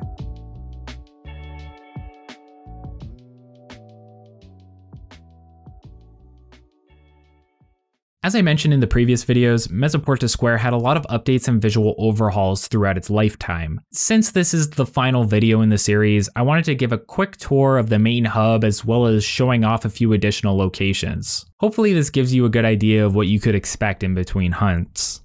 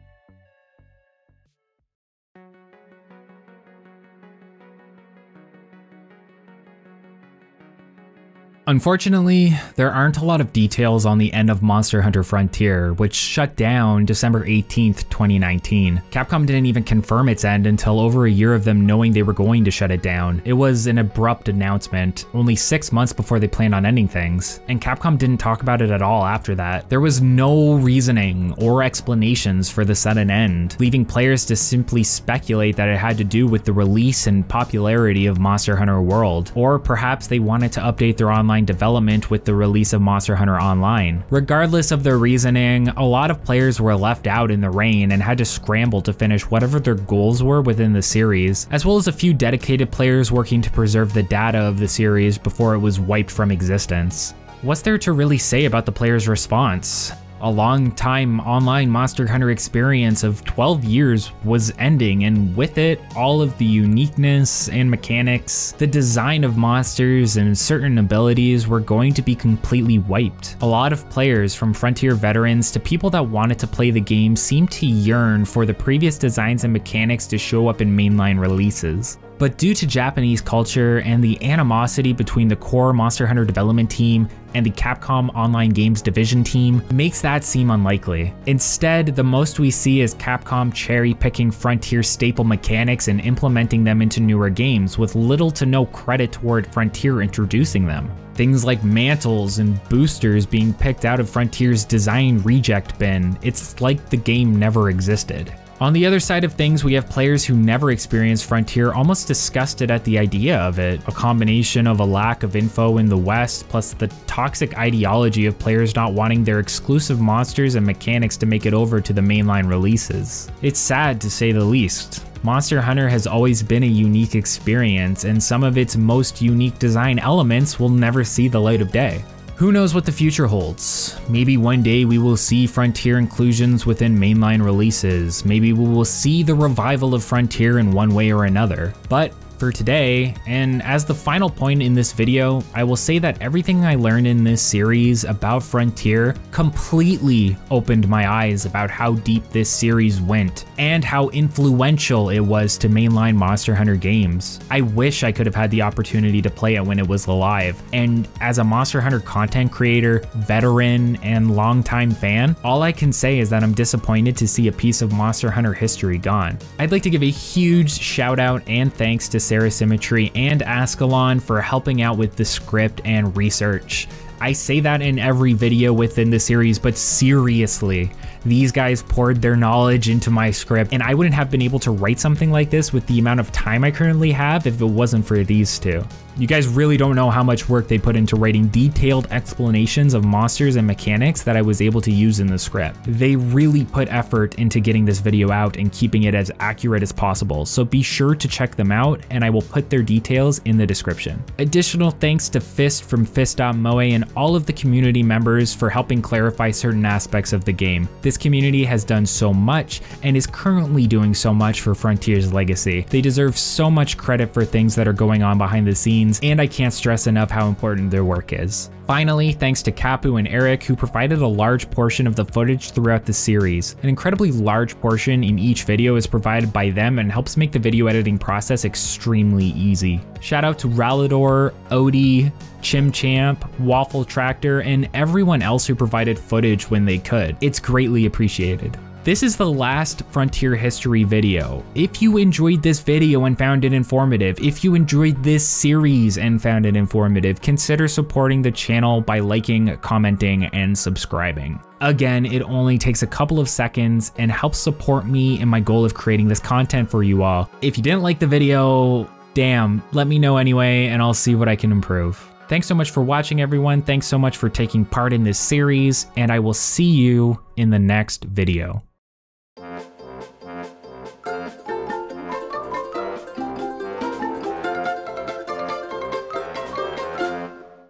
上手に焼けました!"